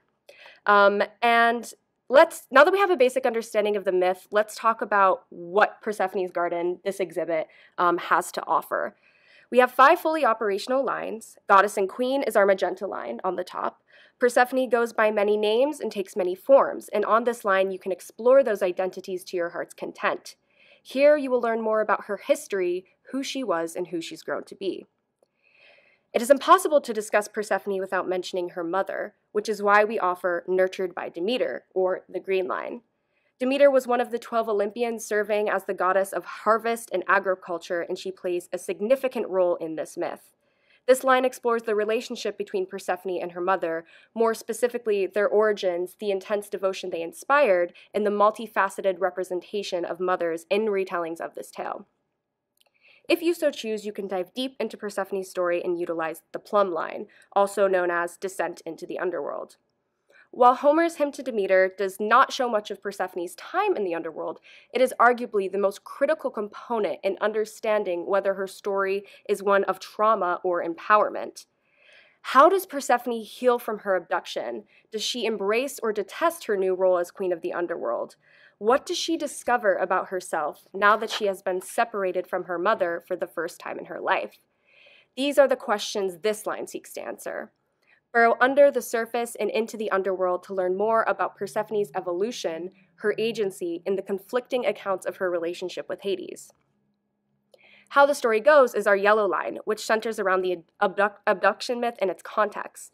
While exploring Persephone and her changing depictions as the primary goal, it is impossible to do so without unpacking the narrative she's so often personified alongside, and this line seeks to explore those themes of the ancient Greek texts. What is a feminist retelling? Who gets to decide what the original myth is and which voices are allowed to alter it? Whose voice matters? The red line, also called Retold Revived, attempts to answer these questions in relation to Persephone and her ever-evolving image. All of our lines seek to unearth themes and motifs connected to Persephone. They strive to answer a range of questions that come up when exploring the goddess and her story.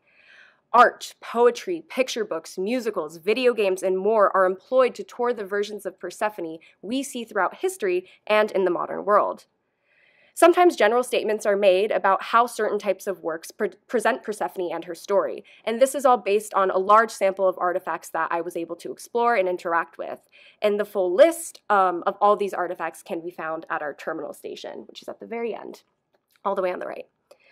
And if you decide to travel solo after this presentation, which I hope you will see notes throughout the map that ask you to visit a separate spot. These are suggestions, not requirements or demands. Some ideas in certain stops touch on things that are further explored more in depth somewhere else, and this is what the visit recommendation is for. So now we venture to my monstrous mother on the green line. While this stop centers Demeter, it certainly exemplifies the kind of feminist analysis present in this exhibit and highlights an important part of the tale, and it also was relatively short. So while exploring a range of retellings that attempted to closely resemble the ancient Greek myth, it was difficult to determine which version of Demeter was more widely accepted, the mourning mother or the vengeful goddess. As we discussed, a key plot point of the narrative is the famine that Demeter causes. What seems to change based on the author is whether Persephone's abduction causes Demeter to enter a deep depression or fit of rage. This distinction is significant because it determines if Demeter is characterized as a spiteful woman who knows how to use power as leverage, or if she's a mourning mother, she almost accidentally stumbles upon this bargaining tool. It is most compelling to examine the vengeful iteration of Demeter, as it seems to have adapted itself accordingly to modern retellings of Persephone's story. A Demeter who knows she has power and uses it to her advantage is seen as hateful and uncaring of the lives she destroys. In modern retellings, Demeter is often presented and portrayed as an overbearing mother, unable to accept that Persephone has dreams and a desire to grow. In narratives where the relationship between Hades and Persephone is supposed to be read as positive, Demeter is almost always sloppily and quickly given the label of antagonist.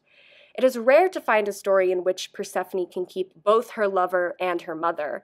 It's almost always clear to her which version she should side with, as the other is usually portrayed as evil incarnate. And it is, of course, no surprise that Demeter is often portrayed in this negative light. There is an endless supply of movies and books that remind us that older women are monstrous. They long to have their youth and beauty back and will hold on to their daughters because of their jealousy and greed.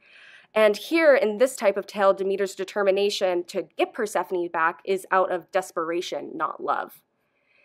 It is also interesting to consider the level of destruction that both Demeter and Persephone cause. Newer stories enjoy when Persephone steps into her role and embraces her power, although this is something that usually portrays her enacting harm, albeit on characters who the reader of that story is supposed to think deserve this harm. What's interesting about that is Demeter is not offered these same affordances. When she hurts, it's unforgivable, and it's an example of a mother acting unhinged. Demeter is not allowed to fight for her daughter in the same way as in more classical tales, since the authors often portray her as undeserving of keeping Persephone in her life. In these stories, she's just an old woman doing what mothers in these types of tales do best, which is act monstrous. I briefly wanted to also touch on some of the ideas present in the Stop's narrative agency in leaving victimhood. I'm not able to fully unpack them today, but I wanted to hit some of the main points because it is here that I impress upon the viewer the need to see Persephone and separate her from victimhood. And it is here that I argue that we must resist defining her by this pain and take her out of her context as a victim and stop seeing her in the state of perpetual victimhood. In many narratives, Persephone is depicted as always depicted as someone who has things happen to her rather than someone who takes an active role in her story. It is crucial to consider both character and narrative agency in each of these artifacts because it determines how we understand her and what agency she has. As an audience, we need to shift away from rhetoric that promotes defining her by the moment she was weakest and instead acknowledge her for who she has grown to be. It is the nature of myth to change, and Persephone should be allowed to shed her victimhood if that's what she chooses. But of course, again, that's dependent on the artifact. And I will point out my own hypocrisy in saying we started by saying Persephone's abduction narrative. Again, an example of defining her by this one moment where she was not empowered, where she was powerless. I think to talk about the takeaways, there's a lot. Obviously, I'm very passionate about this, but I think the most invaluable part to me was understanding the importance of challenging form.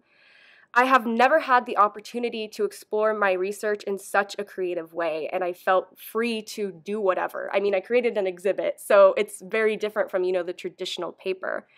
I'm currently learning HTML to try to turn this into a website. It exists as a Prezi right now, but I'm hoping to move beyond that.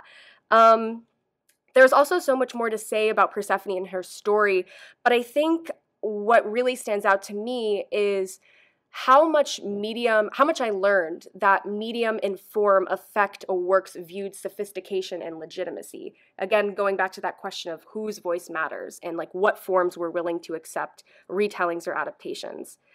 I must also confess I'm working on a similar project for my capstone, and I plan to work with feminism and folklore for as long as humanly possible. And I want to say a quick thank you to everyone who supported me in this project. Thank you. You really let my imagination run wild, and I will follow this passion for as long as I can. I hope that you have enjoyed my short presentation on Persephone's Garden.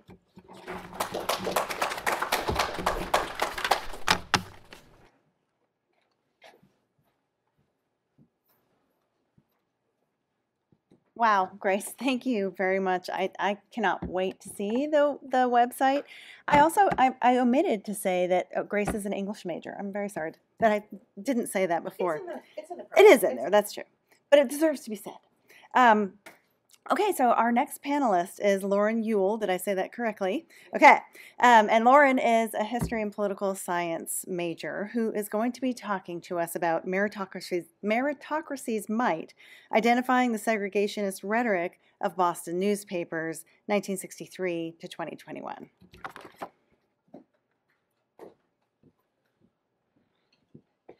Thank you so much for that introduction. Like you said, my name is Lauren Ewell. I'm a second-year history and political science major here at Northeastern, and I'm very grateful to be speaking with you all today about my ongoing research, Meritocracy's Might, Identifying the Segregationist Rhetoric of Boston's Newspapers from 1963 to 2021. In 1963, Boston Latin School, a rigorous public 7 through 12 school here in Boston, began requiring applicants take an admissions exam to mitigate over-enrollment due to the baby boom. In the past 2 decades, though, a growing body of research suggests that standardized testing has unfairly favored white and Asian students in the admissions process. In the case of Boston Latin School, Black and Latinx students continue to perform worse than their white and Asian peers. in 2021, we can see that Black and Latinx students made up 72% of the Boston Public School District, yet only 23.9% of students attending Boston Latin School. The use of exams has restricted and continues to restrict Black and Latinx students' access to high-quality education in Boston, perpetuating racial segregation. Let's take a look at how we got here. As we discussed, exam requirements were introduced in 1963 to mitigate over-enrollment due to the baby boom. Since then, Bostonians have debated this system across several educational crises, the first being the baby boom, the second being the Boston busing crisis, which began in 1974 when Boston public schools were under court order to desegregate, and this led to a period of racial protests and riots across the city. The third being the Westman versus Boston Public School Committee case. This was a legal challenge against set-asides in the admissions process. The set-aside system required that 35% of seats be set aside for Black and Latinx students at Boston Latin School, and it began during the busing crisis. Prior to the busing crisis in 1971, Black students made up 1.9% of Boston Latin School, yet 32% of the Boston Public School District. However, the ruling in the Westman versus Boston Public School Committee case prohibited any consideration of race in the admissions process. Oh, sorry, I forgot my last one. And then the last, most recent period is the COVID-19 pandemic. This one requires a little bit more explanation. In 2020, Boston Public Schools could not administer their entrance exam. Instead, they admitted 20% of their students based on just grades, and the other remaining 80% based on grades and zip codes, with some preference given for students from low-income zip codes. In 2021, Boston Public Schools passed a new admissions reform, wherein starting in 2023, the exam requirement would resume, and 20% of applicants would be 20% of spots would be given to applicants based just on their GPA and test scores, while the remaining applicants would be categorized into 8 socioeconomic tiers, and an equal number of students would be admitted from each tier. White and Asian parent backlash ensued after this, but the courts upheld the reform. During these 4 periods, the debates about exam schools unfolded on the pages of Boston's newspapers. Advocates have argued that admissions exams offer a fair route for hardworking students to gain entrance to the schools, yet opponents have asserted that exams have institutionalized racial and socioeconomic segregation. With this in mind, I examine how has print media rhetoric about exam school requirements evolved or remained the same across exam school crises. Critically, language and rhetoric in print media shape public discourse and opinion. Thus, I aim to identify the language used to covertly defend racism and uphold the systemic exclusion of Black and Latinx students from exam schools. I should note that the articles I examine in my research do not explicitly have to be about race, but most covertly discuss race. Considering Boston's historic struggle to desegregate, I believe it is critical to both identify and denounce segregationist language in contemporary exam school debates. So to answer this question, I examine 5 of Boston's newspaper archives: the Boston Globe, the Bay State Banner, the Boston Herald, Sampan, and the Irish Times. This research is ongoing, so today I'll be talking about my methodology and results for the 2 newspapers for which I've completed my research. That includes the Boston Globe and Sampan. The Boston Globe research process is super easy because their archives are completely digitized, so I can keyword search in Boston Latin School, exams, admissions, debates, any word like that, and it will yield every result for me. Sampan, however, is not yet fully digitized and available in its entirety only at the Boston Public Library on microfilm, which meant that to find any article discussing exam schools, I had to manually scroll through every single issue they've published since they entered print, which set a significant time setback in my research this semester. I was brought to my research by two academic works, the first being an article by Kimberly Probula-Cedrone titled Bright Flight, Desegregating Boston's Elite Exam Schools. And in that article, she argues that Boston public schools are racially and socioeconomically segregated, as we've discussed, and she outlines the history and policy of why this is the case. And the second is a book called Why Busing Failed by Matthew Delmont, who argues that Bostonians used the term busing to describe, debate, and oppose desegregation during the busing crisis in non-explicitly racist terminology. These works inform my findings today. Similar to Delmont, I find newspapers used the words tradition and quotas to describe, debate, and oppose desegregation in exam schools. Unfortunately, I had a description or an example of an article, but I'll just say it out loud here. So the most clear example of this is in a 1975 Globe article titled Hub Latin Schools Tradition Under Assault in Time of Integration. Reporting on a court case that would increase minority enrollment to exam schools, the authors wrote, quote, "Another concern is that the admission of unqualified students will dilute the historic high standards of a school which prepares students for college," end quote. Yet, as we discussed earlier, Boston Latin School had only introduced exam requirements 12 years prior to the publication of that article. Would exams really be considered a tradition by that point in time? In this case, I argue the term tradition is actually used to defend maintaining segregated exam schools. I also argue that authors use narratives supporting meritocracy to describe and oppose desegregation. I realize that's an umbrella term, but to identify and analyze rhetoric and narratives supporting meritocracy, I employ the Oxford Dictionary of Sociology's definition of meritocracy, which defines it as, quote, a social system in which status is achieved through ability and effort, merit, rather than ascribed on the basis of age, class, gender, or other such particularistic or inherited advantages, end quote. So I find that authors use phrases such as qualified, rigor, work hard, and striving for excellence.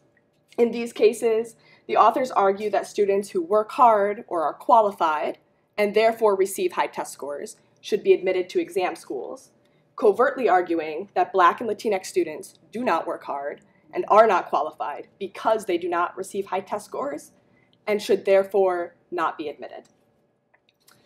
Notably, my results are preliminary, which is why I'm excited about what's next. The first step or next step in my research is performing a Python sentiment analysis on these articles. This is a data science methodology which can reveal the word and phrase frequency as well as tone of the articles I've researched. And this would provide more concrete evidence for my hypotheses. And I'm really excited about this part because it would be combining traditional humanities research with contemporary data science methodology. And I'm also looking forward to completing my research on the Banner, Herald, and Irish Times archives. With all this in mind, I am left questioning, from a historical standpoint, where else can we identify these segregationist narratives? Do they prevail in exam schools debates such as those in New York City or San Francisco? From a communication standpoint, how can we mitigate the perpetuation of segregationist narratives in contemporary print media debates? And from a public policy and education standpoint, why are high-quality educational opportunities limited in the first place? If demand is so high, why can Boston public schools not meet it? Thank you all for your time today, and I look forward to answering any questions. And if we can just ask Grace and Heather to return to the, yes, and if you could flank, let's see, Heather, if you want to move next to Lauren. Nope, you're good. Okay, you stay there. You stay there. Everyone's good. Nobody wants to be next to me. Okay. When they do speak, if they could walk closer to the microphone. Oh. Yeah, so why don't I stand over there? You guys stand over Okay. here. I'm loud. I'm very loud. Okay. And Okay. And the floor is open for questions, including from anyone that we may have joining us by live stream. And Professor Street Salter will call on people and moderate, or even ask the first question if you wish. I do. Yes. I have a question for each one of you. Lauren, since you just went, my question has to do with how you decided what words to use in your study to demonstrate segregationist, because you're talking about covert signaling. Yes. And so I wondered how you decided those words, because there were other words in the quote that you used that I thought were big red flags. Yes, dilute. Yeah. Yes. Yeah. Yeah, absolutely. That's a great question. I landed on those words based on my own perceptions of word frequency in my preliminary research. So the word tradition comes up, I think, at least 15 times for the Boston Globe in the 70s and 80s. And they're talking a lot about upholding tradition, like we have to maintain this tradition of rigor when exam requirements were only 10 or 15 years old at that point. So while, of course, like terms like dilute are obvious, huge red flags, I focused on words that I could find across the board, such as tradition or quotas. My guess is that there's some scholarship that would back up that choice of especially tradition. Certainly, Cool, thank you. Yeah. And then Grace, I really just wanted to hear about. Well, I mean, I have lots of questions.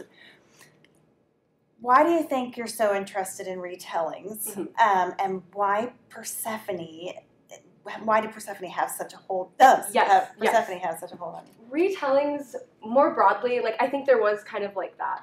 As a kid, like, I loved it. And I think there's this idea of, like, a reclaiming when we think about retellings, and I really think it draws into question, like what are the stories we want to hear, and which stories, like, are we pushing away? And I think that, like, it really was Carol Ann Duffy's, like, poetry collection that was, like, I was like, there's something here in terms of, like, feminist analysis, but like all these big questions. Persephone specifically, like, I should say I'm working on a project right now for my capstone about Brigid, a Celtic goddess, and I'm trying to turn it into a game, so it's like a completely different thing. But Persephone specifically, I think, is because of how much content there is about her, because I'm finding the opposite with Brigid. Persephone really, like, takes up cultural or, like, space in our, like, minds, and there's just so much about her that's been, like, not even reclaimed for every instance of the artifacts, but, like, retold, reused. Like, I think also of Hadestown, like, the musical, which really focuses on, like, the importance of retelling narratives to unpack, like, what they mean in a certain cultural context. And I think with her, there's just so much to say for my own feminist, like, interest, I guess, but there's so much also to say about, like, what does it mean that we care so much about this young girl's journey, and, like, how do we present that in, like, different mediums and different forms? That's great. And I just wonder if there's maybe, I mean, this is not a question necessarily, but maybe in your life there might be room for thinking about some of the historical stories that are constantly retold. Yeah. Just, I was thinking about Six because it was on the cover of our Northeastern magazine, but I also saw it in London. And just thinking about, like, why we retell stories and they sometimes look very, very different. Yeah. It's definitely something I love to think about, because it's like you're revamping it for, like, a new culture, and you're trying to get, like, new people interested in history, like with Six and with Hadestown. Like, you're trying to introduce, and Hamilton even I guess, like, you're trying to give history, like, a new voice, but, like, what does it mean when we change what the history was? And I think, like, that's what's interesting, because like, Six, like, it definitely embellishes, and it definitely and that's what makes it interesting, though, I think.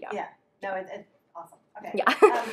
Laura, I see that you have a question. I have oodles of questions, but I am going to limit myself to two. And actually, one I need a visual aid for. Jen, would you be able to, or actually, Lauren, could you scroll back to, this is actually going to be a question for both of you. Back. One more.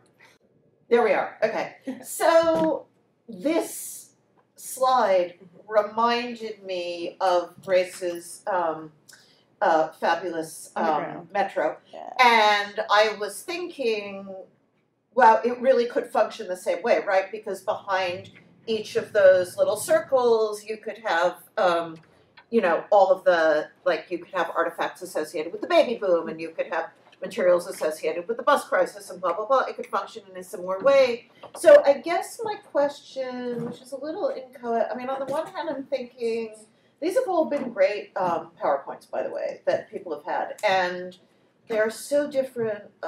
Remember PowerPoints from the beginning of PowerPoint that some of our dear colleagues, unfortunately, like, we don't all have your skills. And it's like, here is a slide with all of these words on it. And it's like, but I'm listening to words. Like, I'm good with the words, right? But so these are much more creative uses of PowerPoint. And actually, I forgot, Grace, that your thing at the moment is still a Prezi, not, in fact, the website that it needs to be.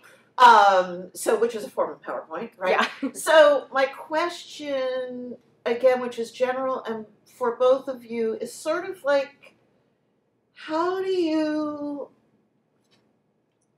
as, you know, the rising generation of both still learners, but also probably future scholars or you know, information contributors, how do you think we should be thinking about having people present their research? Like, what, you know, what do you feel is the best way of capturing, conveying? Do you see what I'm asking, kind of? So, okay. Do you want to start? I can contribute a little bit. I mean, I am clearly a PowerPoint lover. You know, I don't have the most concrete thoughts on this, but I have also definitely seen a huge variety of types of PowerPoints, like the, you know, blocks of text, or like, here's one word. And then you're, you know, if you're out sick that day, or, yeah. So at least my process for any type of presentation is I just want this to provide a clear visual aid that can help someone follow along with what I'm saying. And so I really try to lean away from anything text heavy, but I agree that this, like, types of presentations like this can help maintain, like strong visual aids help maintain the viewer's interest, and yet still make what's being said important. Yeah, I think for me there are kind of two things. The first is I have a background and I've done research in digital humanities since I was a freshman. I'm now fourth year. And I think that's made me really think about, like, how we portray information, but specifically visually and connected to the digital.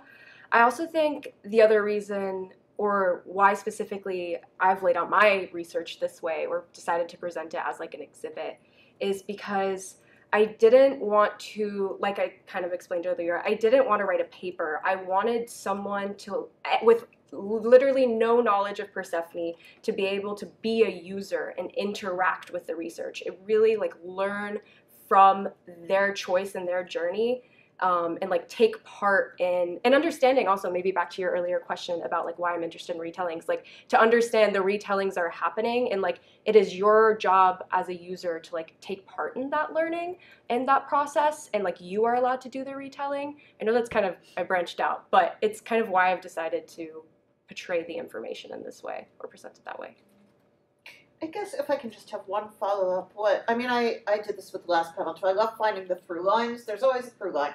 And what I'm seeing here is, in a way, these are also retellings, right? I mean, this is, it's the same story of racism and segregation, right? But it gets different, I guess every decade gets the crisis it deserves or something, but it gets different rhetorics, as you're pointing out, and different sort of organizing crises to kind of, as sort of the rebar that holds those rhetorics together. And so, again, it does seem to me there's a way that, like, I don't know, these two projects could sort of, their ethoses could come together, like, and you also, Lauren, could present the reader or the user, like something where a user would be like, oh, like, what was the 1990s version of this particular? Yeah, absolutely. And I think that's also the, like, historian's challenge, is trying to, you know, there's hundreds of smaller crises between these, And this is certainly an oversimplification of Boston's history of desegregation. So absolutely, it's its own challenge of how do you retell the story without losing the critical information. Yeah. Well said.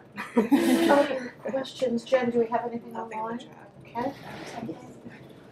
This is outside of like your area of interest, but I don't know if you're familiar with the podcast. I think it's called Nice White Parents. Yes. Nice White Parents. Yes, by New York Times, and they talked a lot about the interest groups of parents and how they contribute to these school crises in terms of segregation. Did you see that in this literature at all? Because I know that was in New York City, and then this is in Boston. So there was definitely Yes, absolutely. Well, I think it's ultimately the parents who are the first people to voice their concerns, and that's an excellent podcast. I highly recommend it. It's been a minute since I've looked at the literature that looks at the parent side. There's a fascinating article. I think it's like disrupting the racialized status quo of exam schools in Boston that was published last year about the COVID-19 pandemic and the role of parents in parent advocacy. So it's certainly an interesting topic. So I don't have piercing critical analysis about it. Do you look at op-eds too? I mean, yes, yeah. So everything, and letters to the editor as well. Yeah.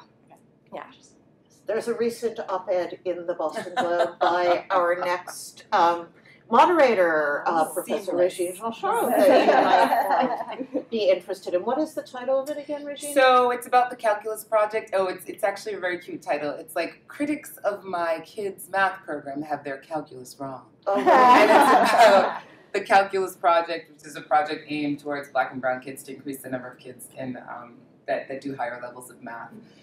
We have one in our town, and now a national organization called Parents Defending Education that is basically a right-wing organization that attacks any programs related to Black and brown kids or anything that they suspect might be their version of critical race theory.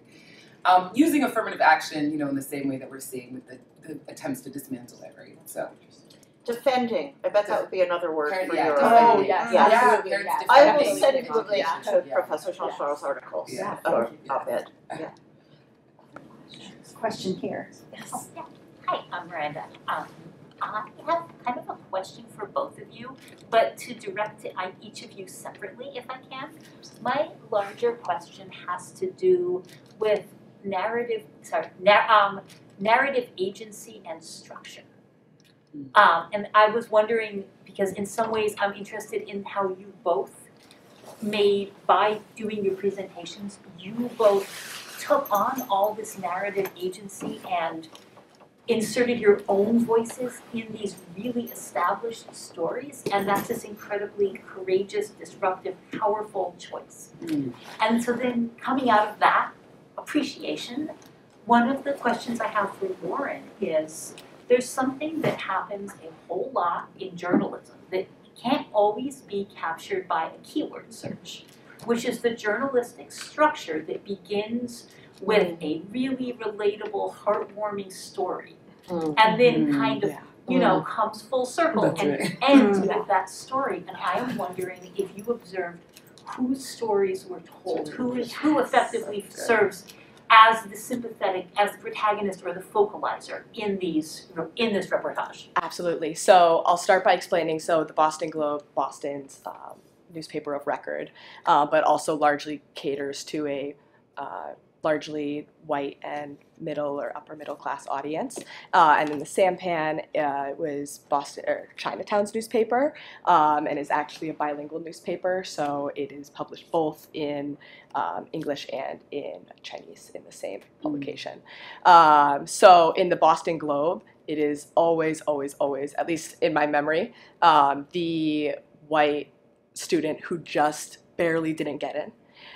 So actually, I didn't elaborate too much because I would get too far in the legal wormhole, but the Westman versus Boston Public School Committee case was actually Westman sued on behalf of his daughter, who was the first student who didn't make the cut after finding out that a black student had been admitted who had worse test scores than she did. Yeah. And then in the Sampan, it's also like it's spoken to more in a mass. It's not like as much of an anecdote. There's also much less data points because it's not published every day. It's published bi-weekly. But the few articles that I was able to find in the Sampan talked more broadly about Asian students as a mass not being accepted. Yeah. And then, Grace, my question, I mean, this is just one of the many things that I love so much about your project, is the way you created journeys within these narratives. You created these larger meta-journeys. And that's one of the really creative and kind of extraordinary interventions you're making, is that these aren't necessarily the stories a lot of people would put together. You are really kind of pulling out unexpected threads by pulling them together. And I'm wondering what your guiding principles were, and not only how you kind of situated different stories as stops along the lines, but also how you ordered them, how your sense of narrative flow among the stops went. Why are some earlier and some later along these lines? Yeah, great question, and I'm sure it was a very long process after I kind of did a big analysis of all of the artifacts. And you might remember in my office, I had a bunch of different sticky notes, all of different colors to represent each line and each stop. And I kept changing them around, trying to shift what would be best for like one line, what would be best for another, and where would be the nice ending point. I think that for me, I really just followed what my heart told me, and that's where I think like myself being like curator and cartographer of it, like it's what my gut said, and how I felt I was experiencing her journey, Persephone's journey, and therefore wanted other people to experience. Like there's a stop called Hushed Voices that points out fan fiction particularly as like an example of times basically retellings that we deem not important because they're often written by communities that we don't think deserve a voice in our like media, or like understanding of what's acceptable and sophisticated. And I think even though like that's just an example of like I just really put my own like what I felt needed to be there, and then I spent a really long time like tweaking everything to make sure like it made sense to me but also would make sense for other people. Yeah.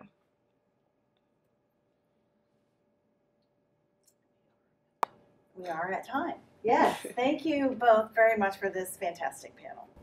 Thank you. I just want to make for a third time, some of you will now have heard this 3 times, but some of you are just joining us and will be hearing it for the first time, a couple of housekeeping reminders. We have plenty of time on the program, so please speak slowly when you make your presentation. We have people following along with us remotely. We have sign language interpreters. We have people who've been here since 1 o'clock and, you know, like are need to pay attention. So all of us will have an easier time if you don't rush your presentation. That is I think the only housekeeping announcement I need to make now. So I am delighted to welcome to the podium Dr. Régine Jean-Charles, our Director of Africana Studies, who will be moderating our third and final panel. Thank you. Thank you so much, Laura. It's a pleasure to be here. I'm so excited to introduce my panelists, especially because one of them is someone that I have grown quite close to, who's been my student, I think, 3 times now. So congratulations to everyone in attendance who is presenting. This is really exciting, and I think one of the things that is one of the distinctive features of CSSH. So our panelists for today are Jania Brown, who is a major in international affairs with a minor in Black feminist studies. The title of their presentation is A Resistive Practice, Black Lesbian Anthologies. Our next presenter is Jacob Horowitz, politics, philosophy, and economics major. The title of their presentation is Governing True Beliefs, Responding to the Epistemic Challenges of Democracy. And lastly, we have Ryan Bailon, whose major is philosophy and environmental studies and data science. I don't know if that's a triple major or if that's a major and 2 minors, but I'm sure we'll learn more. Parentheses and like operators. Yeah. Exactly. And the title for that project is What We Owe Wild Animals. So please join me in welcoming them, and they will go in the order of that I just announced them. Thank you.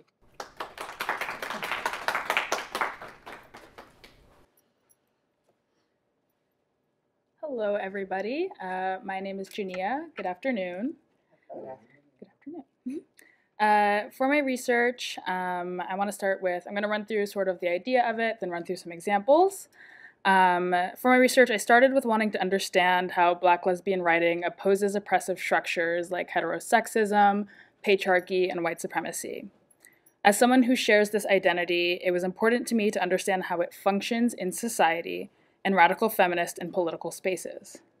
In particular, I wanted to understand how the existence of Black lesbian writing contributes to rebellion and creates visibility for Black lesbians, which is a form of rebellion in itself. Through my research, I found Black lesbian writing is not only intentionally resistant to oppressive structures, but it is inherently resistant due to the fact that it asserts Black lesbians' right to exist, be visible, and self-define for themselves. The word resistive, coming from Black lesbian feminist Cheryl Clark, was chosen to exemplify this inherent resistance as opposed to a purposeful or intentional resistance. In praxis, meaning practice and theory, Black lesbian writing is inherently resistive both in its content and presence in radical feminist traditions. It is important to understand how Black lesbian texts are resistive as it can inform radical politics and radical feminisms. Anthologies were chosen as they provide a multiplicity of Black lesbian voices and perspectives. No piece alone can encapsulate the resistiveness of Black lesbian writing, and using anthologies provided a more comprehensive understanding of this topic. It is important to acknowledge that even 4 anthologies cannot fully encapsulate Black lesbian writing and experiences. In addition, anthologies are collaborative. I used a Black queer feminist framework to analyze these anthologies, coined by Charlene A. Caruthers, a Black feminist and activist, which emphasizes the collaborative nature of Black feminist and Black queer feminist praxis. As previously mentioned, this framework also emphasizes the representation of multiple experiences within a community. This framework itself is resistive as it centers Black and queer people in political praxis, something that doesn't happen often. Finally, anthologies are a useful tool for radical feminist writing as they preserve and reestablish historic texts while presenting new ideas to an audience. This makes anthologies an ideal format for Black queer feminist writing.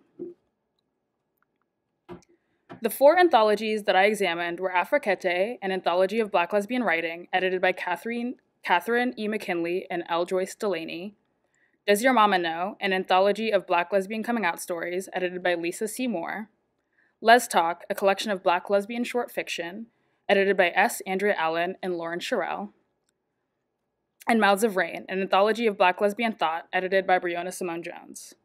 I selected these anthologies as they have various subject matters, writing styles, and focuses. They also span a large period of time, with Afriquete being released in 1995 and Mouths of Rain being released in 2021. The next step of my process was reading and analyzing each text. During this process, I annotated each piece within the anthologies and noted major themes within them using a spreadsheet. This process allowed me to synthesize my thoughts about each piece and also track what was recurring between the anthologies. With pieces in various writing styles, such as nonfiction, fiction, personal anecdotes, and poetry, it was essential to know what the pieces had in common. It was important to provide a variety of examples that assert the resistive nature of Black lesbian writing to support my hypothesis that all Black lesbian texts have a resistive nature. After determining the common themes between the pieces, I narrowed down the recurring ideas I was seeing into larger themes. This process meant understanding how certain ideas fit together and were related to one another to better sort them into meaningful categories. From these larger categories, I chose the best examples from each one. I reread my annotations and notes to determine which pieces best exemplify a resistive nature. Then, once again, I created larger categories that I could use to organize my final paper. Finally, I chose the best examples from each category and outlined how they fit into a resistive praxis. I used quotes as well as my own analysis of the pieces to support my hypothesis. From this, I wrote my paper and created my research poster. I also continuously blogged on this process on a research blog that I created for this project. The 4 categories that I sorted these pieces into were overt expressions of sapphic desire,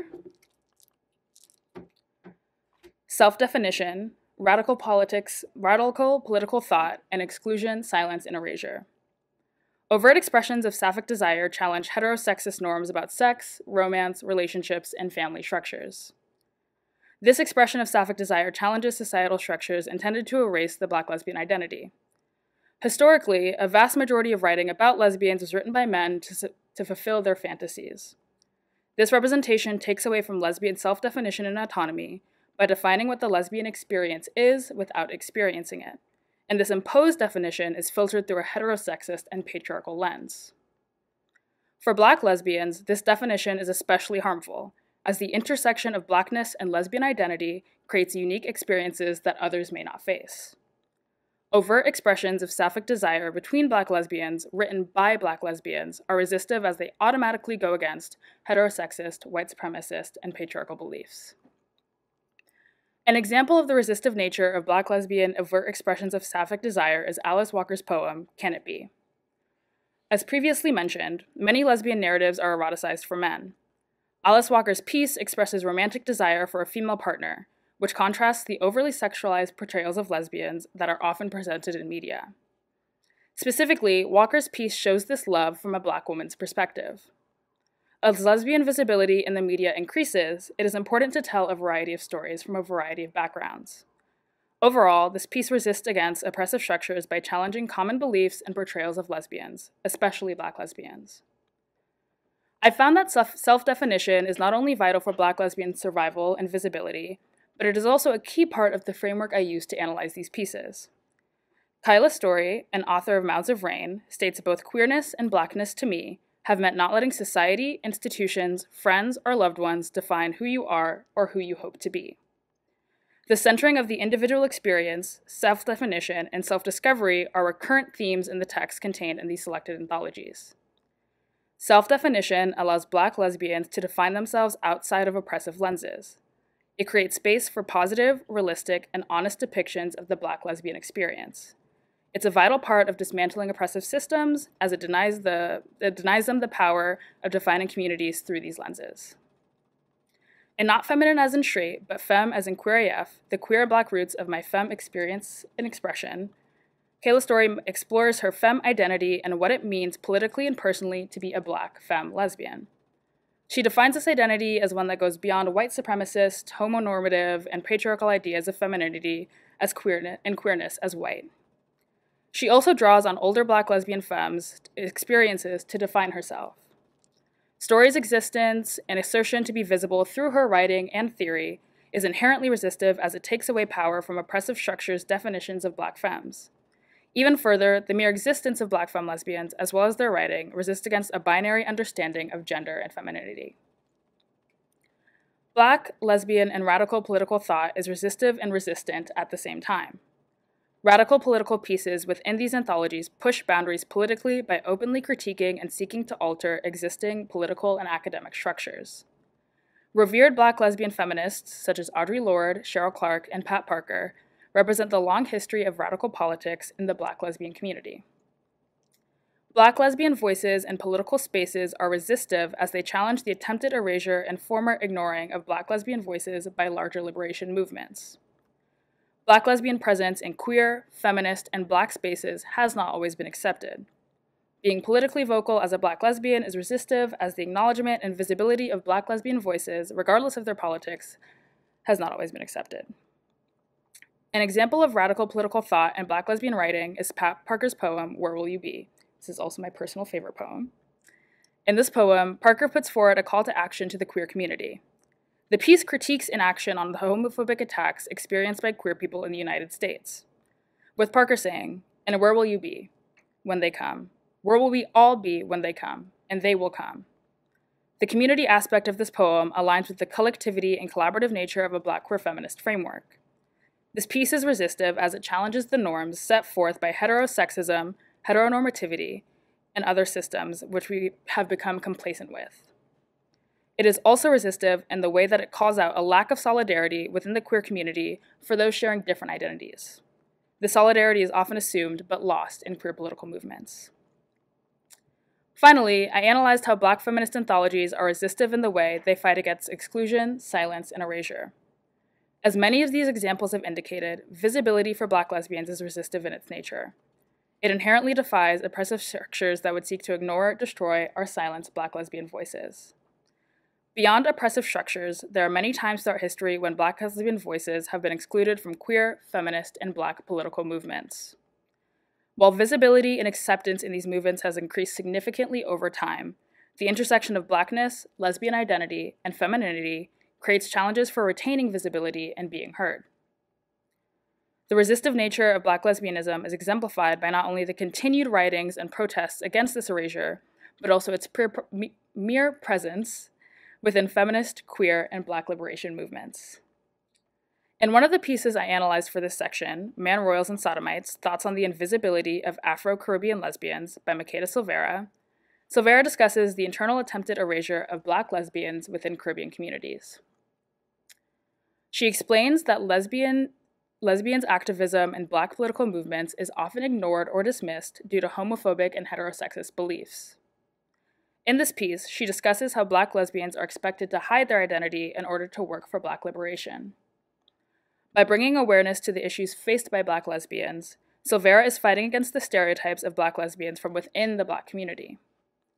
Her bringing attention to this topic is resistive in the way that it highlights the attempted erasure of Black queer people in this region. Bringing attention to society's attempted erasure of the queer community in this region adds another layer of resistiveness to this text. Thus, the resistiveness of this text is not only due to its critique of Black liberation movements, exclusion of Black queer people, but also due to the fact that it explores self-definition for the Black lesbian community in a specific cultural context.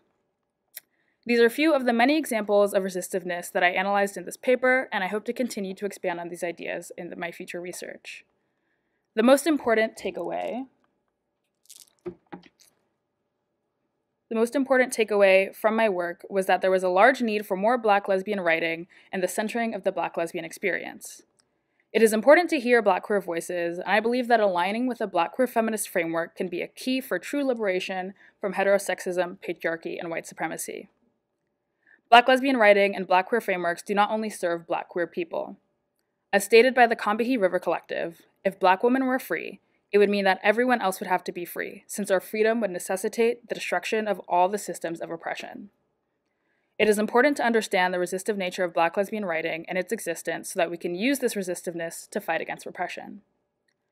I also learned that anthologies are a great tool for radical feminist writing. Upon starting my research, I quickly found many sources highlighting how anthologies have historically served radical feminist movements. Black lesbian anthologies expand on this by providing representation for a specific group of people that is often underrepresented. Anthologies represent multiple narratives within the same community, and most importantly, connect the literary to the political. They elucidate differences in perspective and politics that would otherwise not be presented together.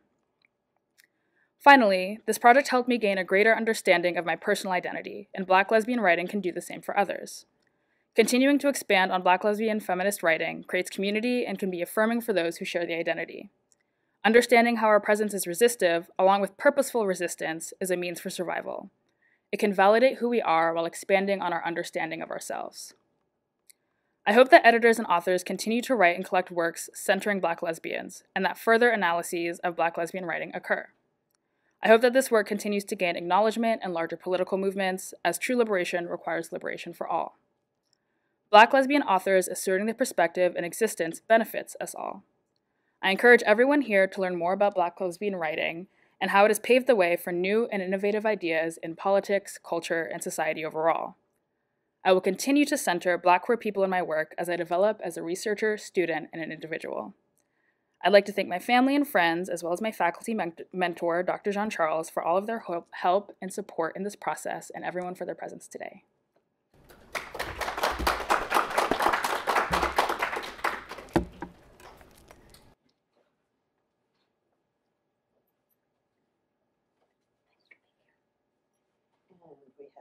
Jacob.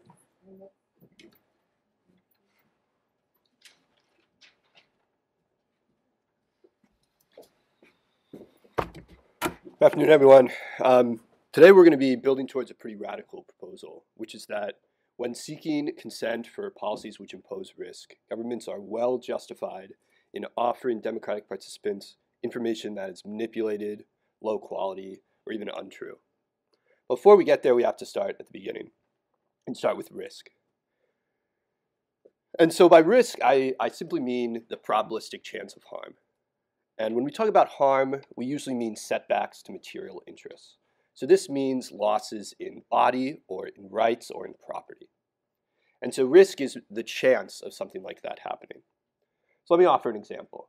Imagine you arrive home after driving back from work or school or what have you, and you learn that just next to you on the freeway, barreling down at an unsafe speed, was a drunk driver.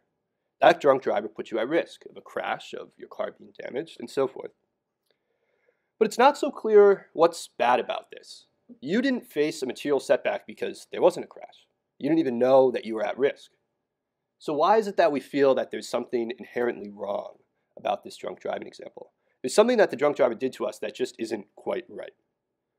And so we can find one answer to this question by looking at autonomy. So first, let's just make sure that we all understand autonomy. So when we talk about autonomy, we usually talk about plans and choices.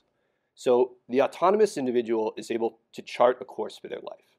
They're able to make a plan from a wide set of choices, and those should be good choices. This is because a choice between two bad choices is really no choice at all. So for instance, if you're stopped in the street by a mugger who points a gun at your head and says your money or your life, that's a choice. But this really is not a choice that's meaningful in the sense of autonomy. I mean, I think under really any other conditions, we'd pick a different choice. We would chart a different course. So in this sense, to be autonomous, we want good choices, preferably a lot of them. And we want to be able to pick from them and make plans and chart courses in our lives. And the case of the mugger, I think, is a good example of precisely how risk harms us. It alters the acceptability of our choices. Usually it does this by making our choices less safe. So for instance, let's return back to the drunk driving example. Our choice to drive home at that time, to continue to stay on the road, to get back home to watch, I don't know, our favorite TV show after work or what have you, is now less acceptable. It's less safe because we face a risk of a crash, a risk of hurting our body and our property. But today we're actually going to talk mostly about policies which impose risk. So let me offer an example in the policy realm. Consider the nuclear power plant. Oh, I might have a more updated version of my slides actually at the same link if you just refresh. Oh. Oh, no, it's fine, it's fine, it's fine. Let's keep going. Consider the nuclear power plant. So if we were to build a nuclear power plant in your neighborhood, you face some risk. Nuclear power plants are famous for, at times, spectacularly melting down and harming those in the immediate vicinity. So while this is a low chance, those who are around the power plant certainly face risk of harm. The acceptability of, say, staying in that neighborhood and continuing to live in that house has been lessened. It's less safe. And so in this way, we can say that their autonomy has been harmed. I'm ready for the next. Oh, I have.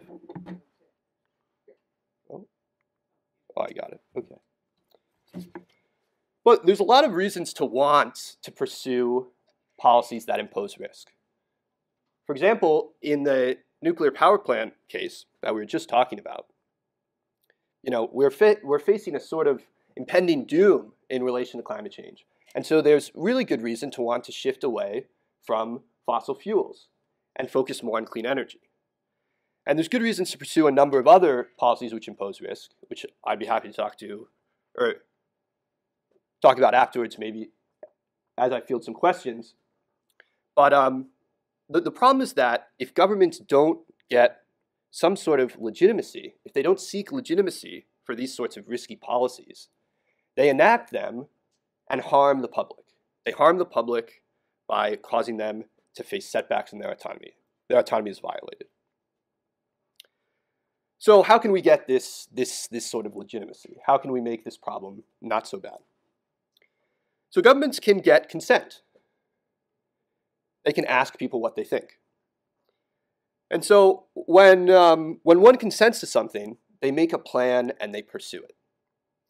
They pick a choice and they chart a course with that choice. This is an exercise of autonomy. So when we consent to something, we are exercising our autonomy even if that choice limits our options, even if it may seem like it limits our autonomy. So let me offer an example. I have Post Malone here on this slide, who has a number of face tattoos. We could all choose to get face tattoos, and this would limit our autonomy because it would certainly constrain our employment opportunities. For instance, you cannot enlist or earn commission in the armed forces if you have face tattoos. You just can't. I'm sure there's a lot of firms who have similar, maybe less explicit requirements regarding face tattoos. But if we make a decision to get face tattoos knowing that it's going to constrain our autonomy, that is an exercise in autonomy. We're charting a course for our life. We're making a plan. We're picking a choice that we think is good. It's not problematic. And so in this way, if the public consents to the risk imposition from policy, then those sorts of risks, those losses in autonomy, are no longer problematic. We've solved our problem. And so we can get this sort of consent from direct democracy or consultative democracy. And when I use these terms, I generally have in mind some sort of town hall, where people who are at risk and want to have their voices heard come to the town hall, get some information about the policy, and speak their mind. They say yes or no, they consent or dissent.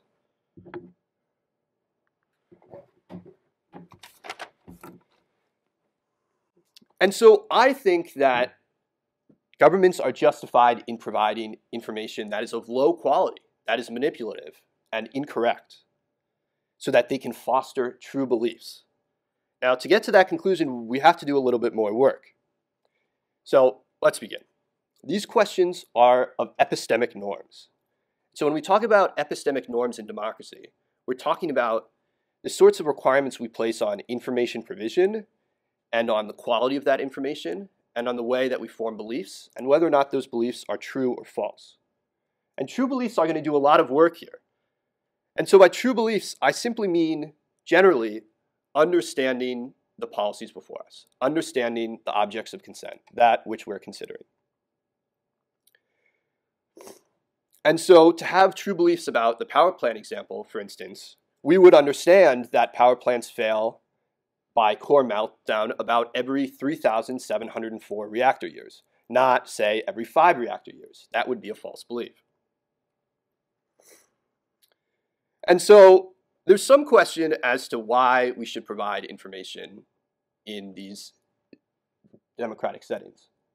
And I think most of you probably think the answer intuitively is that it helps our participants understand what it is they're voting on. It helps them form true beliefs. And this is why we see in medicine the standard of informed consent. The goal is to help those who are considering surgeries or other operations have true beliefs and provide valid consent. And true beliefs are really important. They're needed for true beliefs. They're necessary. This is a pretty intuitive point. If you don't understand that which you're consenting to, it's very hard to imagine how that's valid consent. I mean, if you consent to hip replacement surgery and you thought it was a blood draw, like that's not valid. There's just no way that that works. But here's the core problem that's going to motivate the rest of our discussion, which is that when it comes to considering risk, consuming high quality evidence does not lead to true beliefs. It leads to false beliefs. Human beings are really bad at risk judgments. We are terrible. When we consider probabilities and risk, our brains short circuit and we succumb to these biases, errors, and heuristics. Now, in my research, I've identified at least 9 different sorts of these that prevent us from achieving true beliefs regarding risk. So for example, I'll just offer a couple and we can talk more about them afterwards. But consider the availability heuristic, which is the idea that we tend to overestimate probabilities of things that are easily available in our memory. So for instance, homeowners who live on floodplains are more likely to buy flood insurance when a flood has occurred in the recent past, say in the past few years, even though the probability of a flood is the same. Nothing's changed. They just can more easily remember the last flood. Or consider probability neglect. Sometimes we struggle to even allow probability to enter into our belief formation because we are focused on the vividness and the fear related to the possibility of harm. So for instance, travelers will be willing to pay more for insurance which protects them against terrorism than insurance which protects them against losses from all causes, which of course includes terrorism. They are making a clearly worse choice simply based on the fact that they're unable to access probability in their reasoning. And so this is a big issue.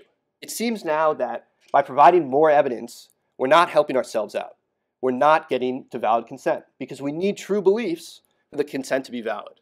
And if we don't have true beliefs and valid consent, then these policies are going to end up harming people.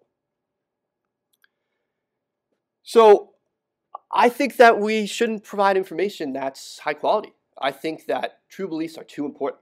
I think that we should provide information of whichever quality in whichever way ensures that we get these true beliefs. And that means even if this involves manipulating or altering or fudging information. And so I just gave a very basic justification for paternalism. This is that by altering the evidence we provide, we can achieve true beliefs and therefore valid consent and preserve the autonomy of our public. This avoids harm to autonomy, or harm through losses in autonomy.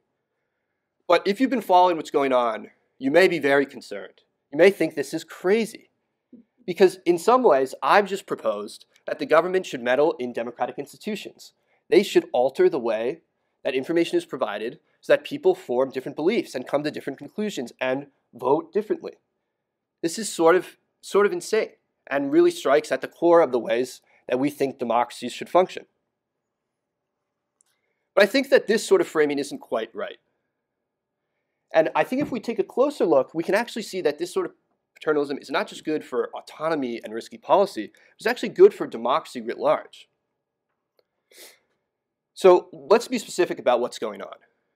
I'm proposing veristic epistemic paternalism. By epistemic paternalism, I mean that we are interfering in the inquiry of our democratic participants. We do this by screening off evidence. The ways that they come to understand policy are altered because the evidence that is constituent of that process is altered. And by veristic, I mean that we have a very targeted, focused intervention for which the goal is fostering true beliefs. We are not affecting previously held preferences or commitments. So for example, if you underwent the veristic intervention about the power plant, you could still dissent afterwards based on a prior held commitment to, say, no construction in your neighborhood. These sorts of commitments and beliefs and preferences are not touched. Rather, we are focusing on non-normative beliefs. These are beliefs about how the world is, not how the world ought to be. So in this way, we're sort of just allowing our democratic participants to see the world more clearly. We're allowing them to understand the reality before them. It's as if we're having the nearsighted put on a pair of glasses so that they can, well, see clearly.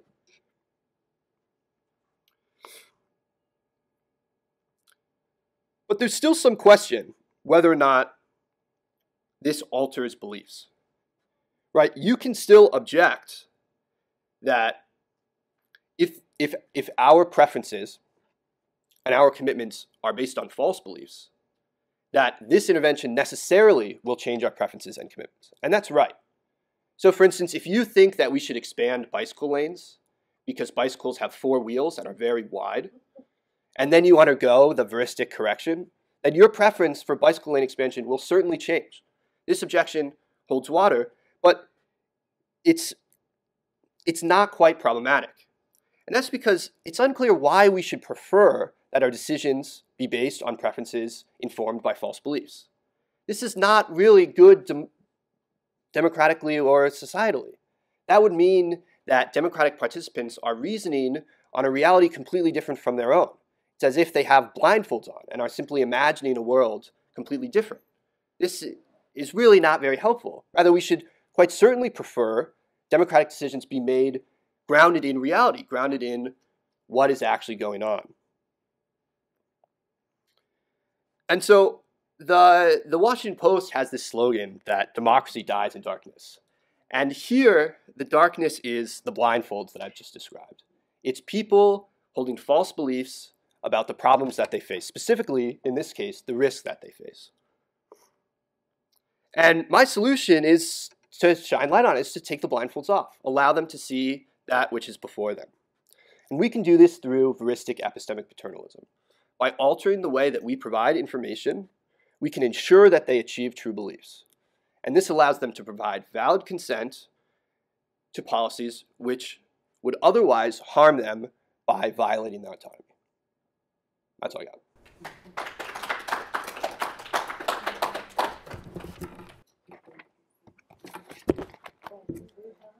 Ryan.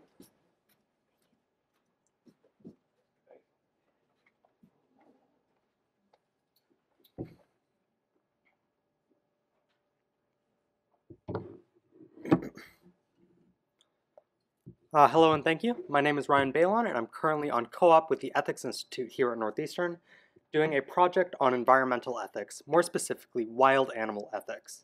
So I want to motivate the problem first a little bit on why we should care about wild animal suffering. So it seems to be the case, first and foremost, that human harms are probably bad, such as cancer. It's probably good to eliminate something like that. Second off, it also seems to be true that we should care something about animals, period. Animal suffering is bad, or dog cancer is bad.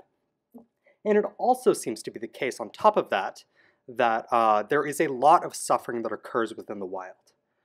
There's a lot of diseases, there's predation in which animals are gored apart incessantly, and there are a lot of deaths right at the start of someone's life just based on predation as well. So now that I'm motivated a bit, I want to move on to a case study to further elucidate this question.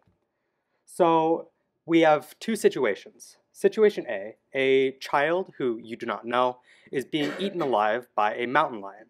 So out of this room, who here would say, if we could, we'd have some sort of obligation to save this kid? Probably. But now in situation B, we have a parallel example. The same exact thing with a white-tailed deer, whom we also do not know. So out of the room here, who would say we have some sort of obligation to save the deer? So yeah, it's a lot more fuzzy here. So this leads me to my research question, which is, what, if anything, do we owe to... There we go. What, if anything, do we owe to wild animals? Or to put it another way, what is the morally salient difference between these two situations, if there is one at all? So although this might seem like a pretty big pie-in-the-sky philosophical idea without many implications, these two situations being morally equal has incredible implications for how we ought to deal with wild animal suffering. So first and foremost, it would allow for massive vaccination programs for wild animals, arguing that we have some sort of obligation to inoculate wild animals to protect populations and individuals. Secondly, it would also imply that we would have to de-wild certain areas in order to better manage individual wild animal welfare, in order to create more zoos and more reserves that care for individual welfare. It would also promote, in the long term, genetic modification of our species, which lay thousands upon thousands of eggs, to K species, which only lay a few. The upside of this is that thousands of individuals will not be harmed by predation or just not getting enough food. And also, if these are morally equal, we'd also have some sort of obligation to end predation within nature, meaning that we would either have to be feeding wolves beyond meat or genetically modifying them to eat plants. So now I want to get into the few of the different views that look to solve this problem and analyze these two situations. The first is the traditional environmentalists. The traditional environmentalists basically hold there's something intrinsically valuable about the property of wilderness, that humans not interfering in something gives something of value. So putting it in the terms of cases A and B, we should save the kid because it's a human kid, but with the deer, it has this property of wilderness that's just intrinsically valuable. I don't think this view is tenable for our purposes, though. One of the main problems of it is going to be the definitional problem. So a lot of different animals exist in a lot of different relations with a lot of different humans, meaning that really trekking down and defining what wilderness truly means is going to be a really difficult project. And on top of that, Bill McKibben theorized in the late 80s that because of anthropogenic climate change, everything in the world at this point is somehow interfered with by humans. Because humans have put out so much CO2, it's affected every ecosystem in the world, meaning every individual, meaning This further complicates the definition of wild, since at this point, nothing is truly wild anymore because we've interfered with everything. And I think the last, most salient problem with this view is the human-nature dichotomy problem, arguing that, as Stephen Vogel argues in the book Thinking Like a Mall, humans build up cities and industrialize and such, just like beavers build up their dams in the rivers. They both cut down trees, they both alter the environments around them, and they both live in these areas. So the problem for the traditional environmentalists basically boils down to, why should we be valuing nature, or the things that humans don't interfere with, but not nature, or the things beavers don't interfere with? What is the special metaphysical difference between these two? And at this point, I don't think that difference exists or can be answered.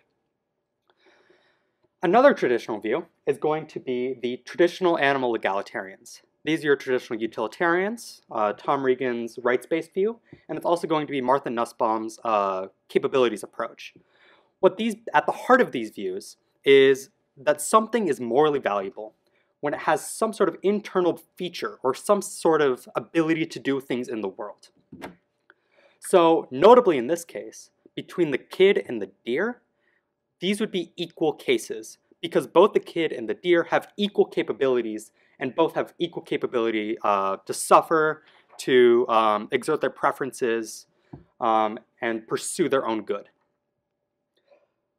I also don't think this solution works well for answering my question of what we owe wild animals.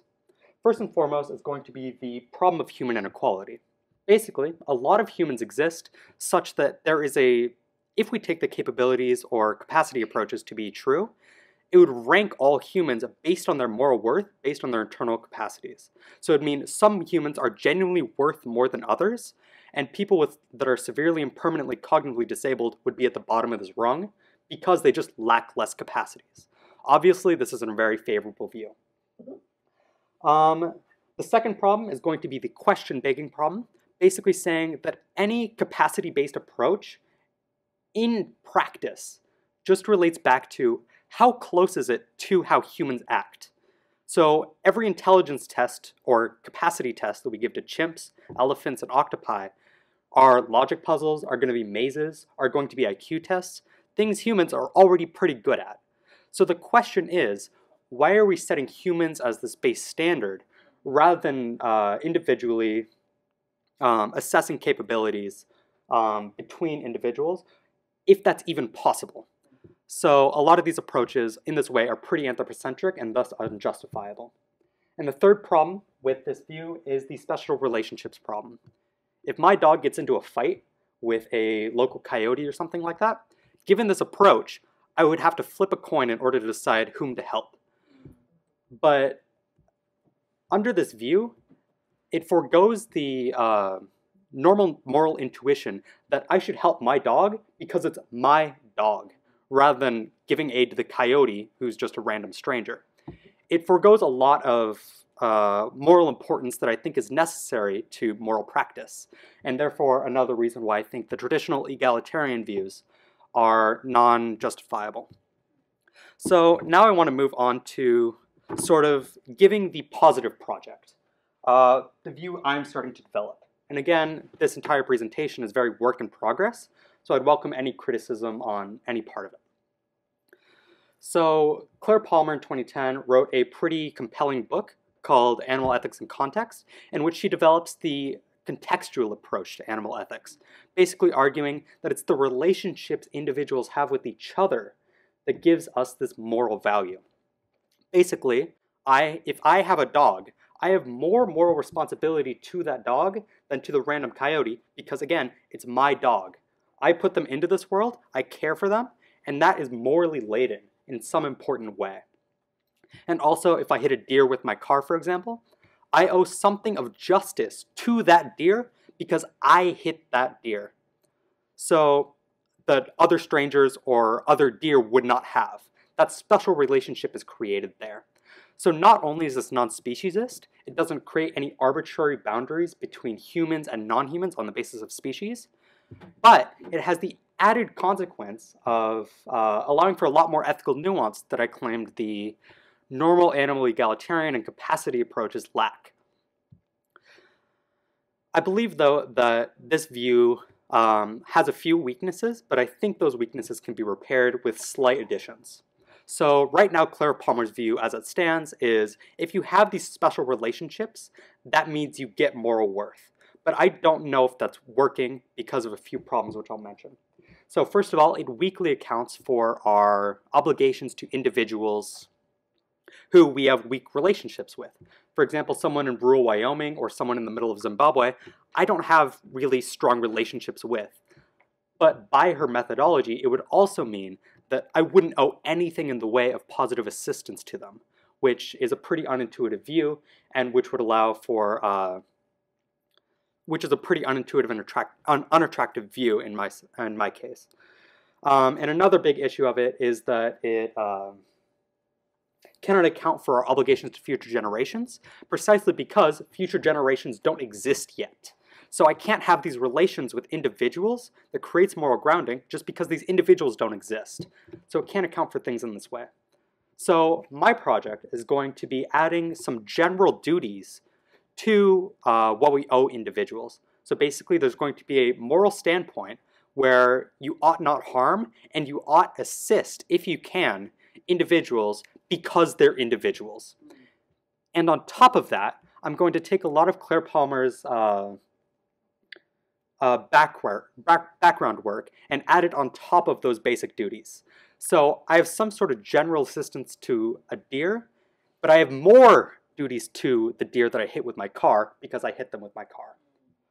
So in the end, going back to the case A and B with the kid and the deer, we probably owe something to both. But our obligations to both, given that we don't have strong relations to either, is going to be relatively weak. And again, these weak obligations are also pro tanto, meaning they can be outweighed by other considerations. So importantly, a lot of epistemic challenges with helping wild animals and maintaining ecosystemic integrity can very easily be overriding concerns for aiding wild animals. Because when you help the deer, you hurt the grass, which hurts a bunch of other things with knock-on effects. So those are my conclusions, those are my research, and this is the project as it stands. I will look forward to any criticism, comments, or questions in the following Q&A session. And I thank you guys for your time.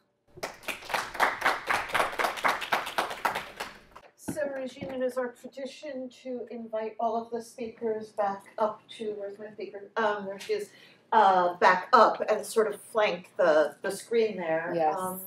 So that we can ask questions from a very varied and vivid panel. Yes. Where's Jacob? And Jacob, if you want to stand on that side of the screen, that would be great.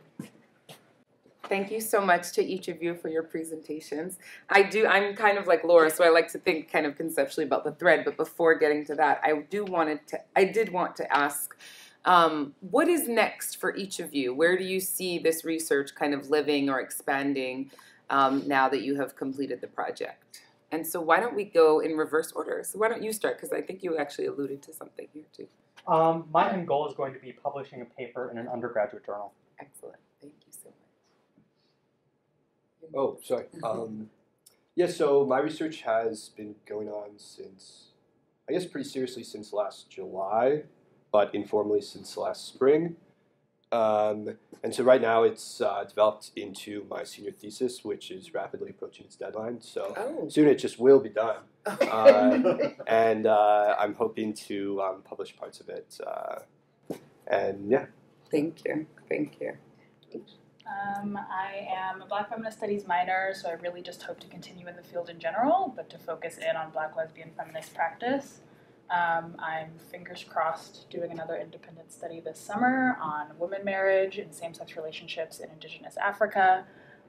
So transferring the knowledge I gained from this one to a more anthropological and Indigenous perspective. And just to follow up, Judea, what will happen to the blog?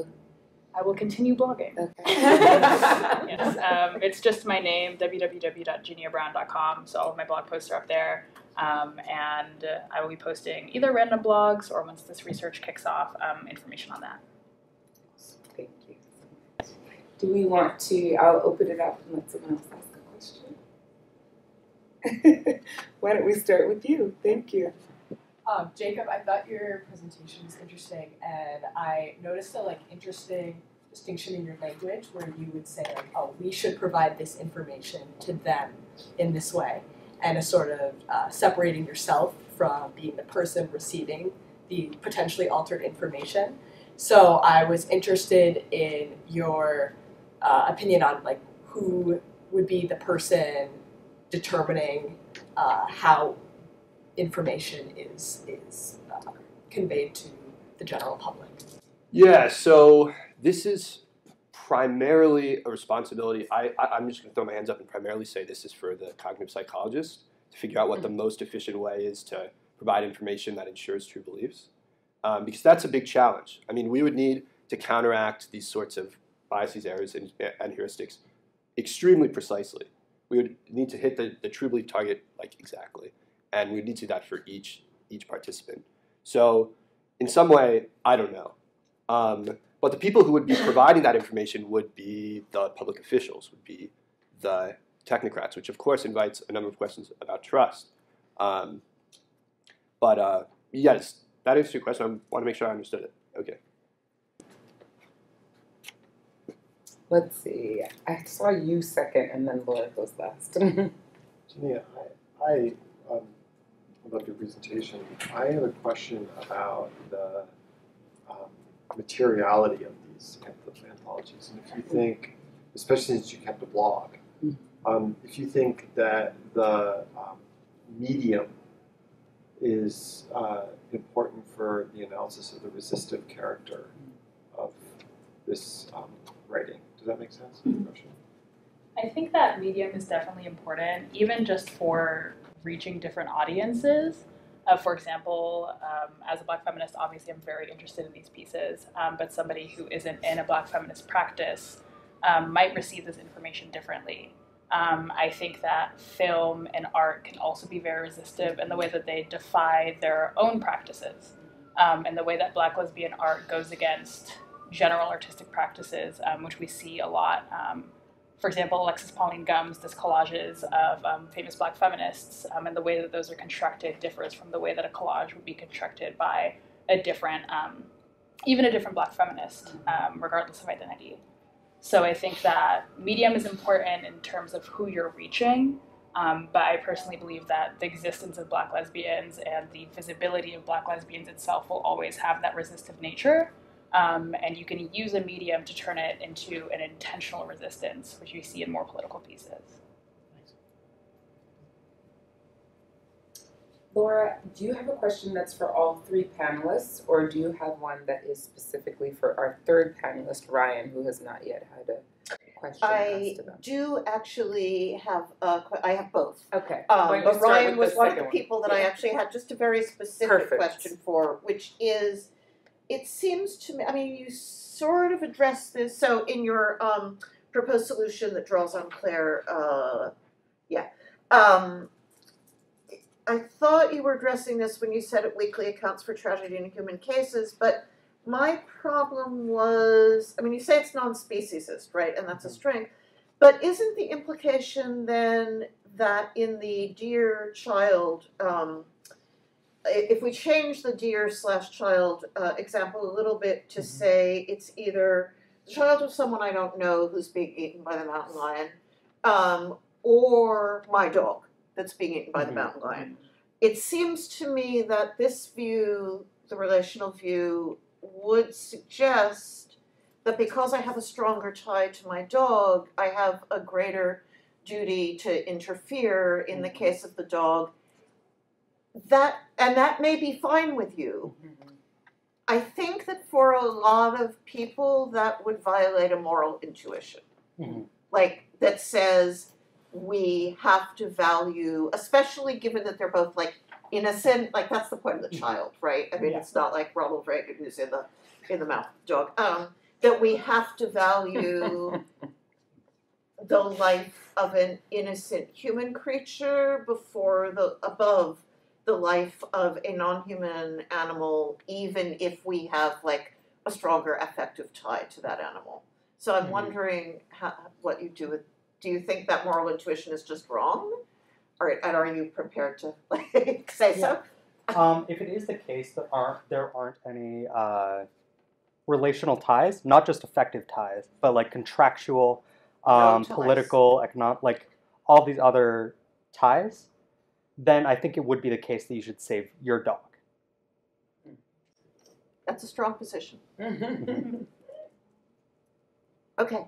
I mean, in some ways, my question wasn't, is that the case? Because obviously it does, but like whether you feel that you're willing to incorporate that into your argument. That's interesting.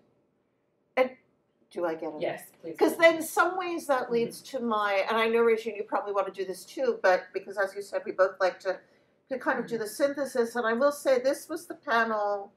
So the previous two panels, I thought the paper, there was a through line that I could find. With this panel, I was thinking, not finding it. These papers all seem so interesting and somewhat disparate. And then it was either Jacob or Ryan said the word standpoint. And then I had my little through line because it seems to me that the through line, which is a contradiction line, is that they all have some relationship to what used to be called standpoint theory in feminist practice, but different ones. So for like Jania's paper, and of course Patricia Hill Collins is a Black feminist theorist, so that's nice. But your project really is sort of all about standpoint. I mean, it is a fundamental assumption for you that where you stand, who you are, how you are embodied in the world matters not only to you but to other people because it makes you resistive or not, which in another world I would have a ton of questions about. Whereas Jacob's paper, which is fascinating, seems to me to exist in a universe, and I'm familiar with this universe, but a sort of maybe a Habermasian or Platonic universe where there really is there's no question of standpoint. Although, Laura, you were sort of alluding to this, but you're not, for example, in your analysis concerned with, I mean, you alluded to issues of trust, but you're not concerned with, well, who's determining the verity or who is determining, like, what counts as truth and what the boundaries are around how we can manipulate it and so forth.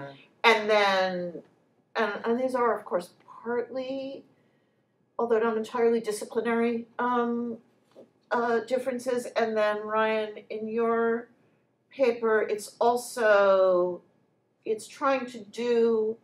different from both. I mean, it's trying to do something with standpoint, and I think it's trying to find ways of valuing it or thinking about it that don't fall along the traditional lines of, say, species, right? And that aren't even about, like, it's interesting, we're not really interested in the child's point of view or the deer's point of view. We're interested, it's the standpoint of the intervener. So that was the through line that I finally found, and I just wondered if any of the presenters wanted to respond to this question of sort of standpoint or point of view, or however in your discipline you denominate that question of who is standing and speaking and making the. Does that make sense? I think it's interesting from a Black feminist perspective because obviously Black feminism does center the experiences of Black women in a way that most practices do not. But like the Combahee River Collective quote states, Black feminism is not only for Black women. It's not even only for women or for Black people. To understand Black feminism is to seek a way for liberation for all. And it's inherently connected to other feminisms, to other liberation movements, and can be a basis for understanding what does that true liberation mean for people who are truly at the intersection of a lot of different oppressive structures. So for me, Black feminism is about everybody's standpoint, everybody's point of view, and how does that come together to understand how we are being affected by oppressive systems as individuals, but also as communities. So as important as the community and the collectivity is, another reason I decided to choose anthologies is that I got tens of different perspectives from individual authors, and that individual experience is as important as the community experience. Thank you. Ryan, did you have I think the moral view I try to motivate at the end does sort of rely on a similar intuition, where it's heavily based on community, based on individual relations one has with others, rather than rather than a strict, always holding, like, utilitarianism root calculus, which I think is one of the virtues of it, but I don't know how strongly it would relate. It's a nice point, though. Jacob? I mean, yours, of course, in some ways, it's your project that I really have in my sights. Well, don't worry. I just want to make sure I understand it correctly first, but I think that I was just discussing this, so I have some ideas. So the concern is that or rather, it's the question of, how do we know that the technocrats are getting it right? How do we know that their version of the truth is the one that ought to be? Okay, great. So this is a good objection, and for the most part, it's been kind of hemmed away from my thesis for time constraints, because it is a bit of a can of worms, and I deal with a number of others. But this is pretty popular. There's a nice debate in the philosophy of risk between Cass Sunstein and Sheila Jasanoff about this very idea in regards to societal risk preferences and how we should regulate. And so Sheila Jasanoff takes a much more socially based view, which is that, people should be really, really involved in making regulatory decisions regarding appropriate risk thresholds. And in some ways, I'm all for that. I mean, that's sort of the whole point of this direct democracy or consultative democracy, is that the people, in some ways, should have a say about the risks that they find appropriate for their life.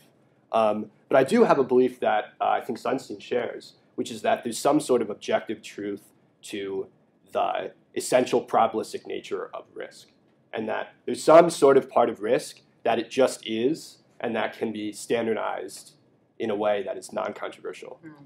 And so maybe it's better when we talk about true beliefs to focus just on probabilities, because I think we're more comfortable saying numbers are true and there's no real debate about it. But that might not get the whole story. But I think that's one move that we can make. Yeah.